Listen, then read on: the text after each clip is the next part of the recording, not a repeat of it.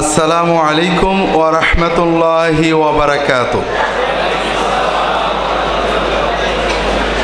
ইন্নাল হামদালিল্লাহ নাহমাদুহু ওয়া নাস্তাঈনুহু ওয়া নাস্তাগফিরুহু ওয়া নাউযু বিল্লাহি মিন শুরুরি আনফুসিনা ওয়া মিন সাইয়্যাতি আ'মালিনা মান ইয়াহদিল্লাহু ফালা মুদিল্লা লাহু ওয়া মান ইউদ্লিলহু ফালা হাদিয়া লাহু وأشهد أن لا إله إلا الله وحده لا شريك له وأشهد أن محمدا عبده ورسوله صلى الله عليه وعلى آله وأصحابه وبارك وسلم أما بعد আমরা আল্লাহ তাআলার দরবারে শুকরিয়া জানাই যে আল্লাহ তাআলা আমাদেরকে এই সুন্দর দ্বীনি মাহফিলে উপস্থিত হওয়ার তৌফিক দিয়েছেন। আলহামদুলিল্লাহ। আমি বাংলাদেশের একেবারে পশ্চিম প্রান্তের মানুষ। আমাদের অন্তরের ভিতরে চট্টগ্রাম, সিলেট, নোয়াখালী এগুলো অনেক বড়। আমরা জানি চট্টগ্রাম হলো এই বাংলাদেশের জন্য ইসলামের দরজা। এই চট্টগ্রামের আর একটা নাম কি? ইসলামাবাদ। এই চট্টগ্রামের মানুষ যেমন ধার্মিক দিনদার, তেমনি এখানে আলেম ওলামার সংখ্যাও অনেক বেশি। আপনাদের দেশ আর আমাদের দেশ ভিন্ন। এক দেশ বাংলাদেশ, কিন্তু অবস্থা এক না। আপনারা বুঝতে পারেন না, আমাদের দেশে গেলে বুঝবেন। আপনাদের দেশে একটা গ্রামে, একটা ইউনিয়নে, একটা গ্রামের ভিতরে ৫-৭ মাইল দূরে দূরে বিশাল বিশাল মাদ্রাসা আছে, আছে না? এক মাদ্রাসার ৩ তলার উপরে দাঁড়ালে আর একটা বিশাল মাদ্রাসা দেখা যায়, যায় না? আমাদের দেশে যে দেখবেন একটা গ্রাম তো দূরের কথা, একটা ইউনিয়ন তো দূরের কথা, একটা থানার ভিতরেও তেমন কোনো মাদ্রাসা নেই। যেটাও আছে সেটা দেখলে আপনাদের দেশের মাদ্রাসারা কান্না শুরু করে দেবে, একেবারেই ভাঙা ছিল। মাদ্রাসা যেমন আছে, তালেব এলেম আছে, আলেমদের ইজ্জত আছে। এই ধরনের আলেম ওলামা নির্ভর ইসলামের দরজা বাংলাদেশের প্রাচীনতম দ্বীনি নগর চট্টগ্রামে আপনাদের সাথে দু একটা কথা আলোচনা মত বিনিময়ের জন্য আমাকে যে আল্লাহ তাআলা এখানে নিয়ে আসলেন, এজন্য আল্লাহ তাআলার দরবারে আমি আমার পক্ষ থেকে শুকরিয়া জানাচ্ছি। আলহামদুলিল্লাহ। তো ভাইয়েরা, আমি যে কথা বলবো আপনারা অনেকে জানেন। আমার মাঝে মাঝে মনে হয় যে গরু, ছাগল, উট, ভেড়া ওরা কত সৌভাগ্যবান। আমি বুড়ো হয়ে গেছি, তারপরেও পড়া লাগে, মুখস্থ কথা ভুল হয়ে যায়। আচ্ছা, হাঁসের বাচ্চার কি পড়া লাগে? তবে হাঁসের বাচ্চা ডিমের ভিতর থেকে বেরোনোর পরে সাঁতার শেখার আগে সুইমিং পুলে ভর্তি হয়েছিল, তাই না? কিছুদিন সাঁতরানোর পরে ভুল হয়ে গেছিল, আবার ট্রেনিং নেওয়া লাগছিল। হ্যাঁ, তাহলে দেখা গেল যে গরুর বাছুর, হাঁসের বাচ্চা, কুত্তার বাচ্চা কারোর মুখস্থ করা লাগে না। আর আমাদের এত শেখার পরেও ভুল হয়, আবার মুখস্থ করা লাগে, ঠিক না? তো ভাইরা, এই জন্য আল্লাহ তাআলা কোরআন কারিমে বলেছেন, ফাযাক্কির ফাইন্নায যিকরা তানফাউল মুমিনিন। হে রাসূল, আপনি মনে করাই দেন। শুধু নতুন কথা নয়, জানা কথাও মনে করাতে হয়। অনেক কথা মনে আছে, মনে যেন হচ্ছে মনে নেই, আবেগের কারণে মন থেকে সরে গেছে। একটা ঘটনা মনে পড়ল। রাসূলুল্লাহ সাল্লাল্লাহু আলাইহি ওয়াসাল্লাম তার ওয়াফাতের সময়ে সোমবার দিন, রবিউল আউয়াল মাসের 12 তারিখ সোমবার, যখন আবু বকর রাদিয়াল্লাহু তাআলা আনহুর ইমামতিতে মুসলমানরা মসজিদে নববীতে সালাত আদায় করছেন, তখন রাসূলুল্লাহ সাল্লাল্লাহু আলাইহি ওয়াসাল্লাম ঘরের দরজাটা খুলে দাঁড়ালেন। আপনারা যারা হজ করেছেন আপনারা জানেন রাসূলুল্লাহ সাল্লাল্লাহু আলাইহি ওয়াসাল্লাম ঘরের দরজা মানে মসজিদে নববীর কেবলার দিকে। মুসল্লিরা তাকালে মোটামুটি নামাজরত অবস্থায় দেখা যায়। রাসূলুল্লাহ সাল্লাল্লাহু আলাইহি ওয়াসাল্লাম যখন ঘরের দরজায় দাঁড়িয়েছেন, সাহাবীরা আনন্দে মাতোয়ারা হয়ে গেছেন যে নিশ্চয় নবীজি সুস্থ হয়েছেন। প্রায় 5 দিন মসজিদে জামাতে আসতে পারেন না, নিশ্চয় আজকে থেকে উনি জামাতে নামাজে পড়াবেন। আবু বকর পিছাতে গেছেন, রাসূলুল্লাহ বললেন, ইশারা করলেন তোমরা থাকো। এরপরে একটা কথা বললেন, আম্মা আর রুকু ফাআযিমু ফীহি আর-রাব ওয়া আম্মা আস-সুজুদ ফাআকসিরু ফীহি মিনাদ দুআ। রাসূলুল্লাহ বললেন যে নবুয়াত ফাইন্নাহু কাদ ইনকাতাআতিন নবুওয়াহ, নবুয়াত শেষ হয়ে গেল, আর নবী আসবে না। তবে মুমিন অনেক সময় সত্য স্বপ্ন দেখবে। সত্য স্বপ্ন নবুয়াতের 48 ভাগের অথবা 70 ভাগের 1 ভাগ। তার মানে স্বপ্ন দেখে আমরা দিন বানাতে পারবো, ঠিক না? হাদিসটা একটু বুঝি, এরপরে বাকিটুকু বলবো। রাসূলুল্লাহ বলেন নবুয়াত বন্ধ হয়ে গেল, কিন্তু মানুষ ভালো স্বপ্ন দেখবে। ভালো সত্য স্বপ্ন যদি কেউ দেখে, এটা আল্লাহর পক্ষ থেকে নিয়ামত, নবুয়াতের 48 ভাগের 1 ভাগ। এখন একজন সত্য স্বপ্ন দেখলো, স্বপ্নে দেখলো সে দাড়ি কেটেছে, অথবা জিবরাইল ফেরেশতা এসে বলছে তুমি দাড়ি কেটে ফেলো। দাড়ি কাটবে তো? হ্যাঁ। স্বপ্নে দেখলো বলছে একজন এসে, ফেরেশতা এসে যে তুমি তোমার ছেলেটাকে নিয়ে অমুক জায়গায় জবাই করে দাও, দেবে তো? স্বপ্নে দেখলো যে তুমি যদি ভালো চাও, তোমার বিপদ আসে, তুমি ওই অমুক জায়গায় অমুক দরগায় মাজারে যে একটা ছাগল জবাই করে দাও, করবে তো? দিন হবে 100% নবুয়াত দিয়ে, কোনো স্বপ্ন দিয়ে কোনো দিন হয় না। দিনের জন্য 48 ভাগের 1 ভাগ মানে 2% নবুয়াত দিয়ে দিন হয় না। দিন হয় কি দিয়ে? 100% নবুয়াত দিয়ে। স্বপ্ন হলো মানুষের মনের আল্লাহর একটা নিয়ামত। সত্য স্বপ্ন যদি কেউ দেখে, যেমন দেখলো যে এই জিনিসটা হচ্ছে, পরের দিন হয়ে গেল, তাহলে বলতে হবে আলহামদুলিল্লাহ, আল্লাহ আমাকে একটা ভালো স্বপ্ন দেখিয়েছেন। কথা কি বুঝতে পারছেন আপনারা? এরপরে রাসূলুল্লাহ সাল্লাল্লাহু আলাইহি ওয়াসাল্লাম বললেন আম্মার রুকুউ ফাআযিমু ফীহি আর-রাব্বা, রুকুতে গেলে তোমরা রবের তাজিম করবে। ওয়া আম্মাস সুজুদ ফাআকসিরু ফীহি মিনাদ দুআ ফাইন্নাহু কামিনুন আই ইস্তাজাবা লাকুম, আর যখন রুকু করে সেজদা করবে, সেজদার ভিতরে বেশি বেশি বেশি বেশি আল্লাহর কাছে চাইবে, আল্লাহর কাছে দোয়া করবে, কারণ সেজদার দোয়া কবুল হওয়ার সম্ভাবনা খুবই বেশি। চট্টগ্রামের লোক সুবহানাল্লাহ বলে না বোধহয়, অথবা হুজুর বললে বলে, ঠিক না?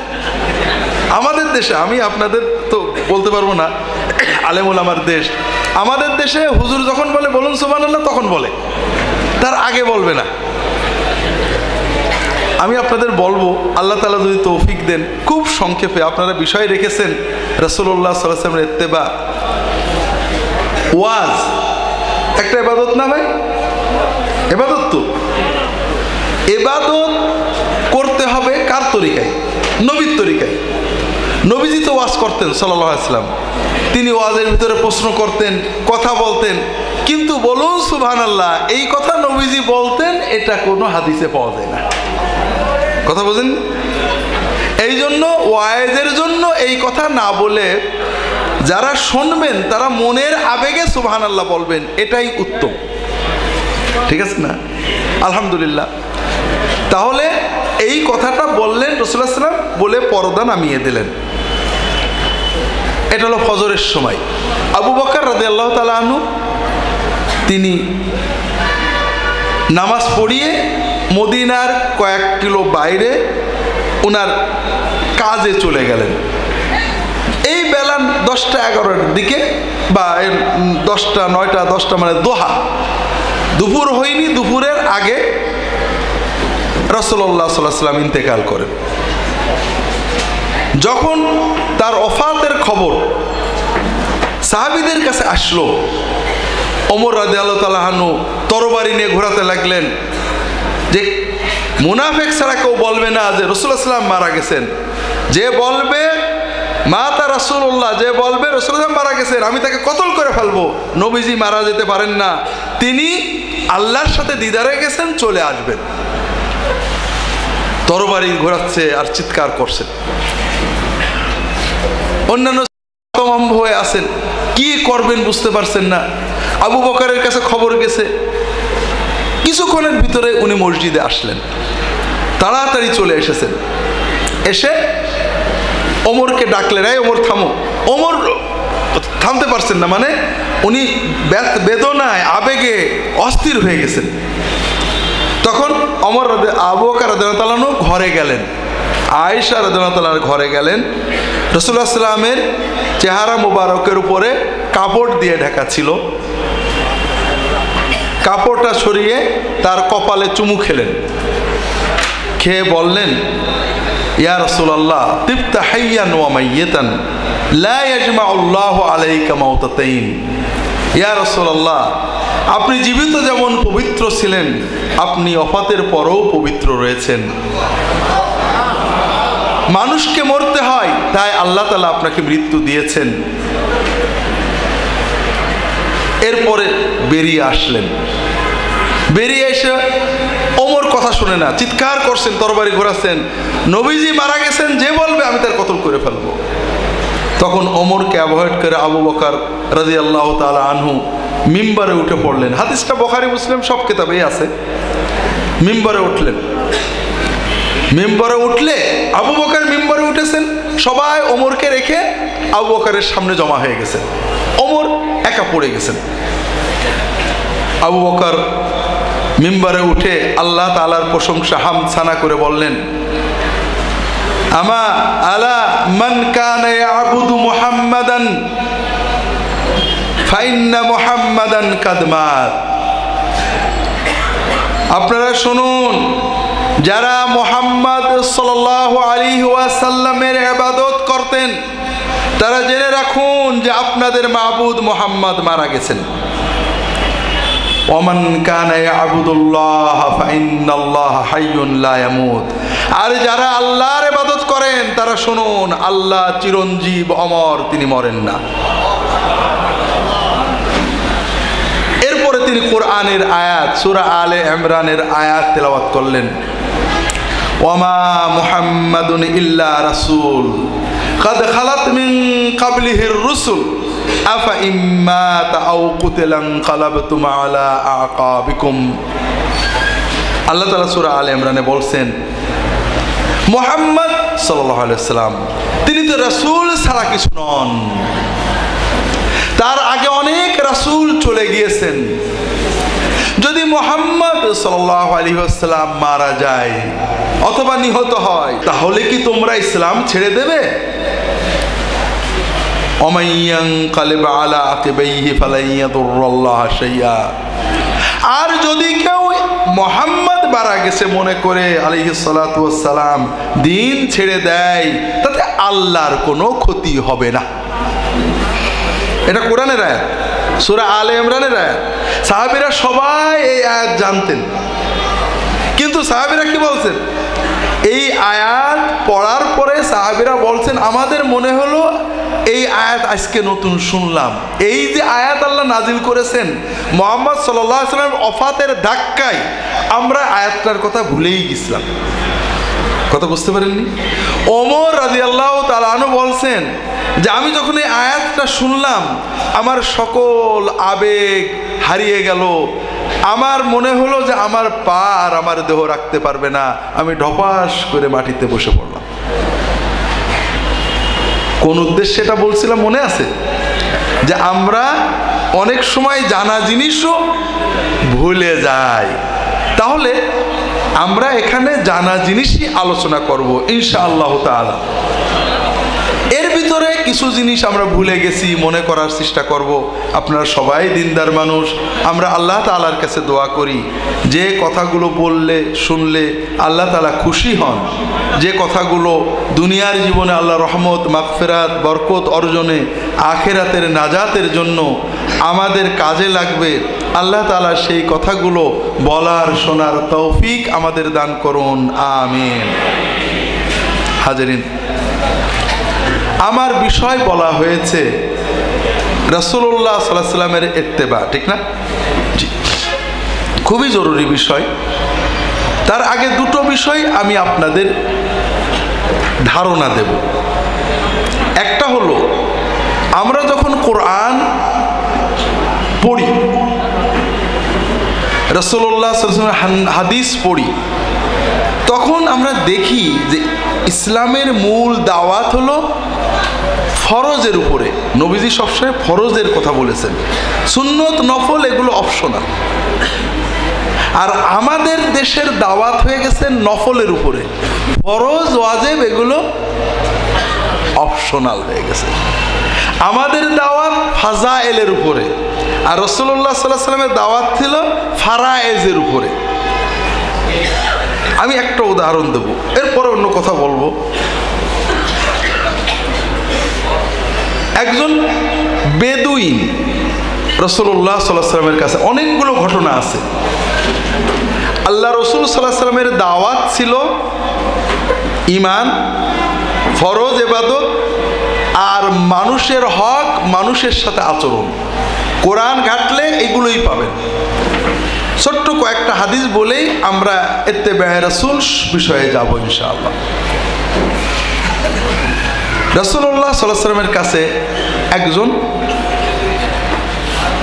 এসে সালাম দিয়ে জিজ্ঞেস করছে, ইয়া রাসূলুল্লাহ, মুরনি বিআমালিন ইউদখিলুনিল জান্নাহ, আমাকে এমন কোন কাজ বলে দেন যেন আমি জান্নাতে যেতে পারি। রাসূলুল্লাহ সাল্লাল্লাহু আলাইহি ওয়াসাল্লাম কি বললেন? বিভিন্ন ভাষায় শব্দে আসছে, খামসু সালাওয়াতিন ফিল ইয়াউমি ওয়াল লাইল। প্রথমে বিভিন্ন রিওয়ায়াতে আসছে আল্লাহর ইবাদত করবে, শিরিক করবে না, শিরিক মুক্ত ইবাদত করবে। নামাজ দিনের ভিতরে 5 ওয়াক্ত ফরজ নামাজ আদায় করবে। কি নামাজ? ইয়া রাসূলুল্লাহ, হাল আলাইয়া মিন শাইইন, আর কিছু? বলেন না, ইল্লা আনতা তাওয়া, তুমি যদি নফল, ফরজের অতিরিক্ত আমরা যেটাকে সুন্নত বলি, ওয়াজিব বলি, এগুলো মূলত তাতাওয়ু নফল। যে নফলগুলো রাসূলুল্লাহ খুব গুরুত্ব দিয়েছেন, আমরা অনেক সময় ওয়াজিব বলি, সুন্নত বলি। রাসূলুল্লাহ বললেন যে ফরজের বাইরে কোনো কিছু নামাজ তোমার জন্য দায়িত্ব নয়, তুমি যদি ইচ্ছা করে করো, করতে পারো। রমজান মাসে 1 মাস রোজা রাখবে। ইয়া রাসূলুল্লাহ, হাল আলাইয়া মিন শাইইন গায়রু, আর কিছু? রাসূলুল্লাহ সাল্লাল্লাহু আলাইহি ওয়াসাল্লাম বললেন, না, তুমি চাইলে নফল করতে পারো, যাকাতটা দেবে। ফরজগুলো বললেন রাসূলুল্লাহ সাল্লাল্লাহু আলাইহি ওয়াসাল্লাম। তখন ওই বেদুইন বলছে, ইয়া রাসূলুল্লাহ, ওয়াল্লাহিল্লাযী আকরামাকা, আল্লাহর কসম করে বলছি, যিনি আপনাকে মহা মর্যাদাময় নবী বানিয়েছেন, সেই আল্লাহ তাআলার কসম করে বলছি, লা আতাতাওয়া আলা হাযা শাইয়ান ওয়ালা আনকুসু মিম্মা ফারাদাল্লাহু আলাইয়া শাইয়ান, আল্লাহ তাআলা আমার উপরে যা ফরজ করেছেন তার থেকে একটুও কমাবো না, এর উপরে কোনো নফল কাজ আমি করব না। বুখারীর হাদিস, সব কিতাবের হাদিস। রাসূলুল্লাহ সাল্লাল্লাহু আলাইহি ওয়াসাল্লাম বলছেন, কাদ আফলাহা দাখালাল জান্নাতা ইন সাদাক, যদি সে সত্য বলে থাকে তাহলে সে অবশ্যই জান্নাতে যাবে। এইটা হলো দাওয়াতে মুহাম্মাদি আলাইহিস সালাতু ওয়াস সালাম। আমরা কি বলবো? যতই নামাজ পড়ো, যতই রোজা করো, যতই হজ করো, যতই যাকাত দাও, আমার দল, আমার গ্রুপ, আমার তরিকা, আমার কায়দায় না আসলে জান্নাত তোমার জন্য চিরতরে লক করা। তো ভাই এইটা আমাদের দাওয়াত হলো ভাই? না ভাই, আমাদের বলা উচিত ছিল তুমি ইমানকে সহি করো, হালাল খাও, নামাজ পড়ো, বাপ মার খেদমত করো, ইনশাআল্লাহ তুমি জান্নাতে যাবে। দেখেন একজন এসে বলছে, আমি তো একটা ছোট ছোট হাদিস বলবো। একজন এসে বলছে এইরকম, ইয়া রাসূলুল্লাহ মুরনি বিআমালিন ইউকাররিবুনি ইলাল জান্নাতি ওয়া ইউবাঈদুনি মিনান নার। ইয়া রাসূলুল্লাহ, হাদিসের শুরুতে আসছে, হাদিসটা বলি আপনাদের, ইত্তেবায়ে রাসূল একটু পরেই বলবো ইনশাআল্লাহ। আতাইতু রাসূলুল্লাহি সাল্লাল্লাহু আলাইহি ওয়াসাল্লাম বিগারকাত, আমি রাসূলুল্লাহ সাল্লাল্লাহু আলাইহি ওয়াসাল্লামের কাছে আসলাম গারকাতে। গারকাতকে বলা হয় আরবিতে বাকি, নাম শুনেননি? বাকি অল গারকাত, আমরা কি বলি? জান্নাতুল বাকি বলি। বলি আদবের কারণেই তো বলি, ভক্তির কারণে বলি না।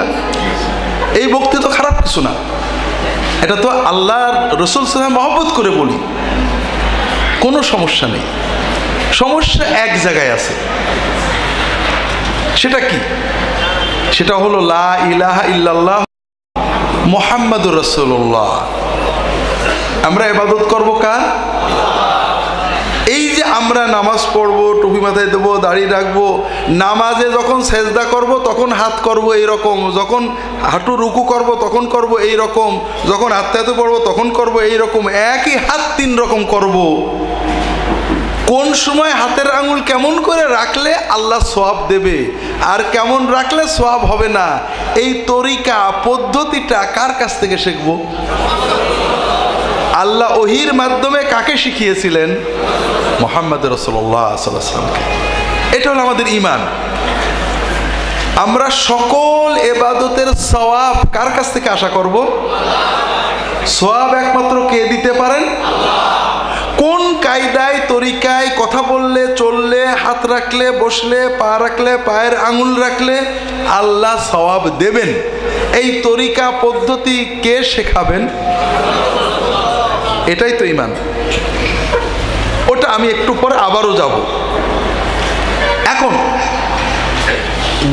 বাকি কে কি নামে ডাকলে সওয়াব বেশি হবে, এই ডাকার পদ্ধতিটা কার কাছে শিখতে হবে?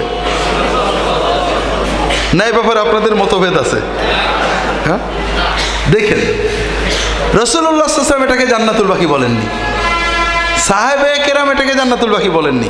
আমরা বুখারী সব হাদিসের কিতাব দেখেন, আমাদের ইমাম আবু হানিফা, আব্দুল কাদের জিলানী রাহিমাহুমুল্লাহ, কেউ এটাকে জান্নাতুল বাকি বলেননি। কি বলেছেন? বাকি অথবা বাকিউল গারকাত। এখন আমি যখন এটাকে জান্নাতুল বাকি বলবো, দোষের কিছু নয়, কিন্তু আমার সামনে যখন কেউ শুধু বাকি বলবে তখন আমার মনে হবে যে লোকটা একটু বেয়াদব, ঠিক না? মনে হবে না? তাহলে আমি বলবো যে জান্নাতুল বাকি না বলে শুধু বাকি বলে সে কি? বেয়াদব। কথাটা কোন জায়গায় গেছে বুঝতে পেরেছেন? কাকে বেয়াদব বললেন? কাকে? রাসূলুল্লাহ সাল্লাল্লাহু আলাইহি ওয়াসাল্লামকে, সাহাবীদেরকে, ইমামদেরকে। যারা জান্নাতুল বাকি না বলে শুধু বাকি বলেছেন সবাইকে তো বেয়াদব বানাই ফেললাম, ঠিক আছে না? এইটার নাম হলো সুন্নতকে অপছন্দ করা। এই জন্য সুন্নতের ভিতরে থাকলেই শান্তি, নিরাপত্তা। আবার আমরা আসব, বলছে আতাইতু রাসূলুল্লাহ সাল্লাল্লাহু আলাইহি ওয়াসাল্লাম বিল গারকাত, আমি বাকি গারকাতে আসলাম। রাসূলুল্লাহ সাল্লাল্লাহু আলাইহি ওয়াসাল্লামের আশেপাশে সাহাবায়ে কেরাম আছেন, আমি যে ওনার কাছে যাচ্ছি, লোকেরা ঠেকাচ্ছে, এই এই রাসূলুল্লাহ সাল্লাল্লাহু আলাইহি ওয়াসাল্লামের কাছে যেও না। রাসূলুল্লাহ বলল, ছাড়ো, ও কি বলে আসতে দাও। আমরা আজকে নয়, আগামীকাল ইনশাআল্লাহ রাসূলুল্লাহ সাল্লাল্লাহু আলাইহি ওয়াসাল্লাম কি আচরণ আমাদের দিয়েছেন ইনশাআল্লাহ আমরা আগামীকাল আলোচনা করব। সাহাবীরা ছেড়ে দিলেন, এসে একেবারে উটের লাগাম টান দিয়ে ধরলো, উটের গলার যে এই দেওয়া ওঠে। সাহাবীরা হয়েছে, এই নবীজির উটের কি করো তুমি? বলে রাসূলুল্লাহ বলে, ছাড়ো, দাও। আরে মা যাবি, নিশ্চয় কোনো দরকার এসে আসছে, ওকে ছাড়ো, কথা বলতে দাও। কি হয়েছে? ইয়া রাসূলুল্লাহ মুরনি বিআমালিন ইউকাররিবুনি ইলাল জান্নাতি ওয়া ইউবাঈদুনি মিনান নার। ইয়া রাসূলুল্লাহ, আমাকে এমন কিছু কাজ বলেন, এমন কাজের কথা বলেন যে কাজ করলে আমি জাহান্নাম থেকে দূরে যাব, জান্নাতের কাছে যেতে পারবো। কেউ সুবহানাল্লাহ বলল না। চট্টগ্রামের লোকের অনেকগুলো গুণ আছে। এক নম্বর হলো উদার, টাকা পয়সা বেশি দেয়, মেজবানি বেশি করে, কিন্তু আল্লাহর সুবহানাল্লাহ বলতে কৃপণতা কেন? হ্যাঁ, এই প্রশ্নটা দেখেন, আমরা মানুষের কাছে প্রশ্ন করি সিলি প্রশ্ন, ছোট ছোট ছোট ছোট সামান্য মুস্তাহাব, নফল, ওয়াজিব, ঝগড়াঝাটির প্রশ্ন করি। আর সাহাবে একরাম রাসূলুল্লাহ সাল্লাল্লাহু আলাইহি ওয়াসাল্লামের কাছে এসে এমন প্রশ্ন করতেন যেন একবারেই নিজের জীবনের মোড় ঘোরানো যায়। রাসূলুল্লাহ সাল্লাল্লাহু আলাইহি ওয়াসাল্লাম বলেন, লাইন কুনতা আউজাস্তাল মাসআলা ফাকাদ আতওয়ালতা। তোমার প্রশ্ন যদিও সংক্ষেপ, বিষয় অনেক বড়। এরপরে কি বললেন? 5 ওয়াক্ত নামাজ পড়বে, রমজানের রোজা রাখবে, যাকাতটা ঠিক করে দেবে, হজ আদায় করবে, সকল মানুষের সাথে ভালো আচরণ করবে। আতিন নাস বিমা তুহিব্বু আন ইয়াতুহু ইলাইক। তুমি মানুষ থেকে যে আচরণ আশা করো, মানুষের সাথে সেই আচরণ করবে। আর তোমার সাথে যে আচরণ করলে তোমার কষ্ট লাগে, কোনো মানুষের সাথে সেই আচরণ করবে না। এইবার আমার উটের লাগামটা ছাড়ো, আমি যাই। খেয়াল করেন, দিনের মূল হলো আল্লাহর ফরজ ইবাদত করো, মানুষের সাথে ভালো আচরণ করো, ওকে ইনশাআল্লাহ তুমি জাহান্নাম থেকে দূরে যাবে, জান্নাতের কাছে চলে যাবে। মুশকিল হলো ভাইরা, আমাদের দেশে আমাদের দাওয়াত হয়ে গেছে ফাদাইল ওয়ান নওয়াফিল, ফরজ কেন যেন হারিয়ে গেছে। এই যে হারিয়ে গেছে, এর জন্য দায়ী কিন্তু আমরা, আপনারা, আমরা না, আমরা হুজুররা না, আপনারা আমাদের ভক্তরা। এটা কেন? আল্লাহ তাআলা কোরআন কারীমে প্রথম হুকুম করলেন কি? ইকরা, মানে পড়ো। আর আমরা আমাদের দেশের মানুষ সব শুনিয়ে চলতে চায়, পড়তে চায় না, ঠিক না? পড়া বিমুখ। পড়ারও আবার শোনারও আবার কোরআন কারীমের নিয়ম বলেছেন আল্লাহ তাআলা। শোনার সিস্টেম আল্লাহ কোনো জিনিস আমাদের বাদ দেননি, শুধু আমরা বেখেয়াল। আল্লাহ কোরআন কারীমে ভালো ইমানদার জান্নাতি মুমিনদের ক্রাইটেরিয়া, ক্যারেক্টারিস্টিক বর্ণনা করেছেন। আল্লাযীনা ইসতামিউনাল কাওলা ফায়াত্তাবিউনা আহসানা। যারা কথা শোনে, শুনেই মানে না, কথার ভিতরে যেগুলো খুব ভালো কথা, সুন্দর কথা, সঠিক কথা, শুধু ওইগুলো মানে। কথা বোঝেননি? তাহলে মুমিনের ভিতরে, মুমিনকে প্রথম পড়তে হবে এবং শুনতে হবে, তবে শুনেই লাফ মারা যাবে না। শুনে যাচাই করার মতো, ভালো মন্দ যাচাইয়ের মতো একটা যোগ্যতা মুমিনের অর্জন করতে হবে। কথা কি বুঝতে পেরেছেন? এখন আপনারা বলবেন, এটা সব জায়গায় বলে, জানি না চট্টগ্রামের লোকে বলেন কিনা, হুজুররা এক একজন এক এক কথা বলে, আমরা কি করব? আমি বিষয়টা বুঝি, আপনাদের সাথে শেয়ার করি, চট্টগ্রামের সিস্টেমটা বুঝি। চট্টগ্রামের মানুষ, আপনারা পয়সাওয়ালা, বাজারে গেলেন, আমাদের দেশের নিয়ে, আমি আপনাদের বাজারে যাইনি কখনো, মুরগির দোকান একসাথে অনেকগুলো থাকে, মাছের দোকান একসাথে অনেকগুলো থাকে, মনে করেন গরুর গোশতের দোকান একসাথে অনেকগুলো থাকে। এখন মনে করেন আপনি বাজারে গেলেন, প্রত্যেক দোকানদার এটাকে ভাই আসেন, স্যার আসেন, চাচা আসেন, আসেন আসেন, আমারটা ভালো আছে, আমারটা এরকম আছে। আপনাদের আছে নাকি? আছে। এখন আপনি কি করলেন? আপনি বললেন, তাহলে প্রত্যেক দোকানদার আপনাকে, এ বলছে আমারটা ভালো, এ বলছে আমারটা ভালো। আপনি কি করলেন? আপনি মন দিয়ে শোনেন। আপনি বাজারের ব্যাগটা হাতে নিয়ে আস্তে আস্তে বাড়ির দিকে চলে গেলেন। দোকানদাররা এক এক দোকানদার এক এক কথা বলে, বাজার আর কি করে করব, বাড়ি চলে যায়। এই রকম আপনারা ক্রেতা কেউ আছে নাকি চট্টগ্রামে? নেই। গুড। তাহলে আপনি কি করবেন?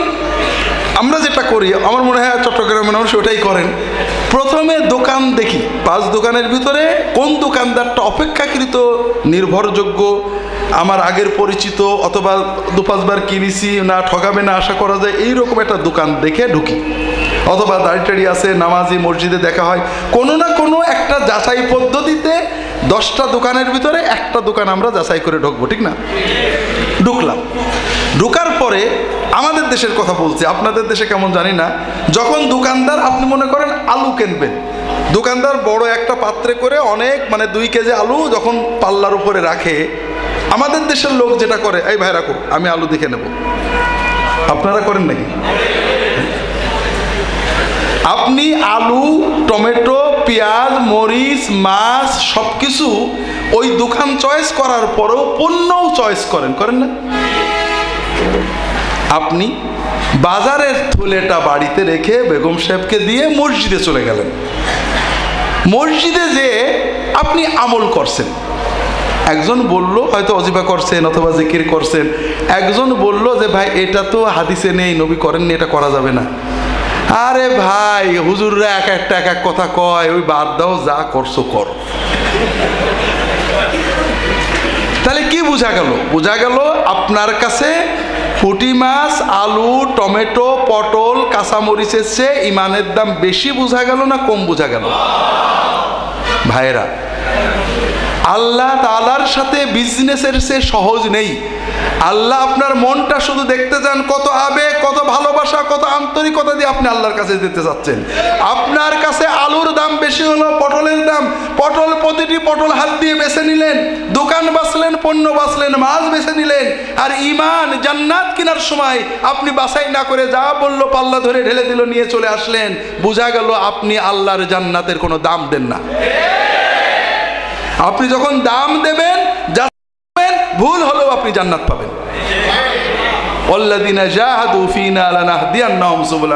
আপনাকে চেষ্টা করতে হবে, আল্লাহ আমি আমার সাধ্য মতো বাছাই করে ভালো মাছ কেনার চেষ্টা করেছি, ভালো ইমান, ভালো সহি আমল কেনার চেষ্টা করেছি। তো ভাইরা, মাছ কিনে যদি ঠকি, আমাদের জীবনে কত বাজার করব, কখনো মাছ কিনে ঠকবো, কখনো জমি কিনে ঠকবো, ঠকি না? এতে কি হয়? কিছুই হয় না। একদিন ঠকলে আর একদিন কভার করা যায়, ঠিক না? দুনিয়ার সামান্য ঠকার জন্য এত যাচাই করলাম, আর যে ইমান কিনতে ঠকে গেলে, যে আমল কিনতে ঠকে গেলে আমার অনন্ত জীবন নষ্ট হয়ে যাবে, সেটার জন্য একবারও যাচাই করলাম না। এটা কি ইমানের লক্ষণ হলো ভাই? আমি আপনার সাথে বিজনেস করব না, আপনি তো আপনার মালিকের সাথে বিজনেস করবেন। কাজেই ভাইরা, আল্লাহ তাআলার চেয়ে আপন কেউ নেই। আল্লাহ শুধু আপনার মনের অস্থিরতা চায়, আল্লাহ আমি তোমার নবীর তরিকায় তোমার পথে চলতে চাই, আমাকে তুমি পথ দেখাও। আমি যাচাই করব, বুঝি না, আমি মানুষ, দলিল খুঁজবো, চিন্তা করব, পড়বো, আলেমকে প্রশ্ন করব, কোন কিতাবে আছে, কোন জায়গায় আছে, আমি যেন তোমার নবীর তরিকায় চলতে পারি। এই আবেগ যদি আমার থাকে, ইনশাআল্লাহ ভুল হলেও আল্লাহ মাফ করবেন, আমি জান্নাত পেয়ে যাব। যেটা বলছিলাম ভাইয়েরা, তাহলে আমাদের শুনতে হবে, যাচাই করতে হবে এবং পড়তে হবে। কথা কি বুঝতে পেরেছেন? আমি এ বিষয়ে আর লম্বা বলবো না, এটা হলো আমার ভূমিকা। আপনাদের সব সময়ের জন্য যেটা দরকার, আমি নিজের জন্য, আপনাদের জন্য, আমার ইমান যদি আমার কাছে পটলের চেয়ে দামি হয়ে থাকে, তাহলে অবশ্যই যাচাই করতে হবে। তো ভাইয়েরা, আমি জানি চট্টগ্রামের জমির দাম অনেক বেশি, ঠিক না? অনেক বেশি। আপনি মনে করেন চট্টগ্রামের একজন বড়লোক মানুষ, আপনি আমাদের কোনো উত্তরবঙ্গের একটা অল্প টাকার জমি কিনবেন, দলিল না দেখে কিনবেন? কি কি দেখবেন? দলিল দেখবেন, দলিলের ফটোকপি নেবেন, অরিজিনাল দেখবেন। পিট দলিল বলি আমরা, মানে ওই লোক যার কাছ থেকে কিনেছে তার দলিল। হ্যাঁ, এরপরে কি দেখি? ওই যে কি জন্য বলে পর্চা দেখি, সিএস পর্চা, আমি ওইগুলো বুঝি না ভাই ভালো। এরপরে কি দেখি? ওই সেই কত সালের রেকর্ড। হ্যাঁ, 2 লাখ টাকার জমি কেনার জন্য আমরা অরিজিনাল দলিল খুঁজি, পিট দলিল খুঁজি, আমরা পর্চা দেখি, ওই 60 বছর 70 বছর আগের রেকর্ড খুঁজি, সাব রেজিস্ট্রি অফিসে খোঁজ নিই। আর জান্নাতের 1 কাঠা জমি কেনার জন্য কোনো কিছুই খোঁজ না করে যা বললো নিয়ে নিলাম, পকেটের টাকা দিয়ে দিলাম, এটা কি জান্নাত আপনার কাছে গুরুত্বপূর্ণ সাই বোঝা গেল, না জান্নাতের আপনি গুরুত্ব দেন না তাই বোঝা গেল? তো ভাইরা, কোন পণ্যের, আল্লাহ তাআলার পণ্য যদি আপনি দাম না দেন, আল্লাহ কেন আপনাকে দাম দেবে? আপনাকে তো দাম দিতে হবে। আল্লাহ, আমি তোমার কাছ থেকে সবচেয়ে দামি জিনিস কিনতে চাই, আমি যাচাই করব, আসল দলিল কোরআন দেখব, আসল দলিল নবীর সুন্নাত দেখব, আসল দলিল সাহাবাদেরকে দেখব। আমি ভালো করে যাচাই বাছাই করে, আমাদের জীবনে ভাইরা 2 লাখ টাকা জমিতে হেরে গেলে এমন কিছু লস হয় না। কত জমি কিনে, আমার বাপ জমি কিনেছে, আরেকজন দখল করে নিয়েছে, কি হয়েছে? আমরা তো বড় হয়ে গেছি, মানুষ হয়ে গেছি, কথা বোঝেননি? কিন্তু জান্নাতের জমি কিনতে যে ভাইরা, দুনিয়াতে তো কিছুই করতে পারি না ভাই, দুনিয়াতে পরের জন্য, আওলাদের জন্য, সমাজের জন্য জীবন শেষ করে দিলাম, জান্নাতের জন্য অল্প সামান্য কাজ করি, ওটাও যদি জান্নাতে যেয়ে দেখি পাইনি, এর চেয়ে হতভাগা আর কেউ থাকবে নাকি ভাই? তো কাজেই ভাইরা, আমার অনুরোধ হলো জান্নাতকে দাম দেন, আল্লাহর বেলায়েতকে দাম দেন।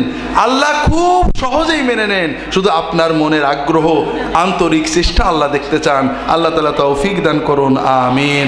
ইত্তেবায়ে সুন্নতের আগে এর গুরুত্বটা বুঝতে হবে, আর গুরুত্বটা বুঝতে হলে একটু পিছনে যেতে হবে। আরবের কাফেররা, আবু জাহাল, আবুল্লাহ, উতবা, সাইবা, ওরা কি আল্লাহ এক মানতো? মানতো নাকি ভাই? এই মানা লোক বেশি হলে তো আর কথা বলা যাবে না। আরবের কাফেররা আল্লাহ এক মানতো, আল্লাহর ইবাদত করতো না করতো না? করতো। আরবের কাফেররা আল্লাহর ইবাদত করতো। আরবের কাফেররা আল্লাহ ছাড়া কোনো রব নেই তাকে মানতো, তাও মানতো। যেটা বলছিলাম, আরবের কাফেররা বিশ্বাস করত, স্বীকার করত, লা রব্বা ইল্লাল্লাহ, লা মালিকা ইল্লাল্লাহ, লা খালিকা ইল্লাল্লাহ, লা কাদিরা ইল্লাল্লাহ, আল্লাহ ছাড়া কোনো সর্বশক্তিমান নেই, আল্লাহ ছাড়া কোনো সৃষ্টিকর্তা নেই, আল্লাহ ছাড়া কোনো রাব্বুল আলামিন নেই, সব মানত এবং আল্লাহর ইবাদত করত। এবার প্রশ্ন হলো, আরবের কাফেররা কি লা ইলাহা ইল্লাল্লাহ মানত কিনা? আপনারা একটু বোঝেন। লা রব্বা ইল্লাল্লাহ মানতো, আল্লাহু ইলাহুনা মানতো, লা ইলাহা ইল্লাল্লাহ মানতো না। কেন মানতো না? এই কেন মানতো না এটা আপনাদের একটু বোঝাবো। আমরা যাদেরকে কাফের বলি, আবু জাহাল, আবুল্লাহ, উতবা, এরা তো নিজেদেরকে কাফের বলতো না। তারা নিজেদেরকে কয়েকটা গৌরবে গৌরবান্বিত করত। 1 নম্বর, তারা ইব্রাহিম নবীর উম্মত। কার উম্মত? ইব্রাহিম নবীর উম্মত। 2 নম্বর, তারা আউলাদে রাসূল, শুধু উম্মতে রাসূল না, তারা কি ছিল? কোন রাসূলের আওলাদ ছিল? ইব্রাহিম রাসূল এবং ইসমাইল রাসূল, আল্লাহর 2 জন মহান রাসূলের তারা কি ছিল? এবং সর্বশেষ রাসূল মুহাম্মদ রাসূলুল্লাহ সাল্লাল্লাহু আলাইহি ওয়াসাল্লামেরও তারা বংশের আপন আত্মীয় ছিল। তাহলে তারা উম্মতে রাসূল, তারা আউলাদে রাসূল, এবং তারা পৃথিবীর আল্লাহর সবচেয়ে প্রিয় পবিত্র ঘর কোনটি? কাবা ঘর। সেই কাবা ঘরের তারা খাদেম ছিল। তারা সব দিক থেকেই দিনের সবচেয়ে বড় ছিল বলে তাদের বিশ্বাস ছিল। প্রবলেমটা কি হয়েছিল? প্রবলেমটা হয়েছিল, মানুষ গতানুগতিক জিনিস, বাকি জিনিস বারবার করলে বিরক্ত, একটা নতুনত্ব চাই। কি চাই? নতুনত্ব চাই। আরবের কাফেররা প্রায় 3000 বছর ইব্রাহিম নবীর শরীয়ত অনুযায়ী আল্লাহর ইবাদত করছে। ইব্রাহিম নবী যা যা করেছেন সেইভাবে। এরপরে আরবের লোকেদের ভিতরে ভালো ভালো বুদ্ধিমান লোক পাওয়া গেল। তারা দিনের ভিতরে কিছু নতুন নতুন নিয়ম পদ্ধতি যুক্তি দিয়ে, দলিল দিয়ে বানাতে লাগলেন। দিন 2 রকম। একটা হলো ইত্তেবা, একটা কি নবী যা করেছে তাই করব, নবী যা করেননি তা করব না, এটার নাম কি ইত্তেবা।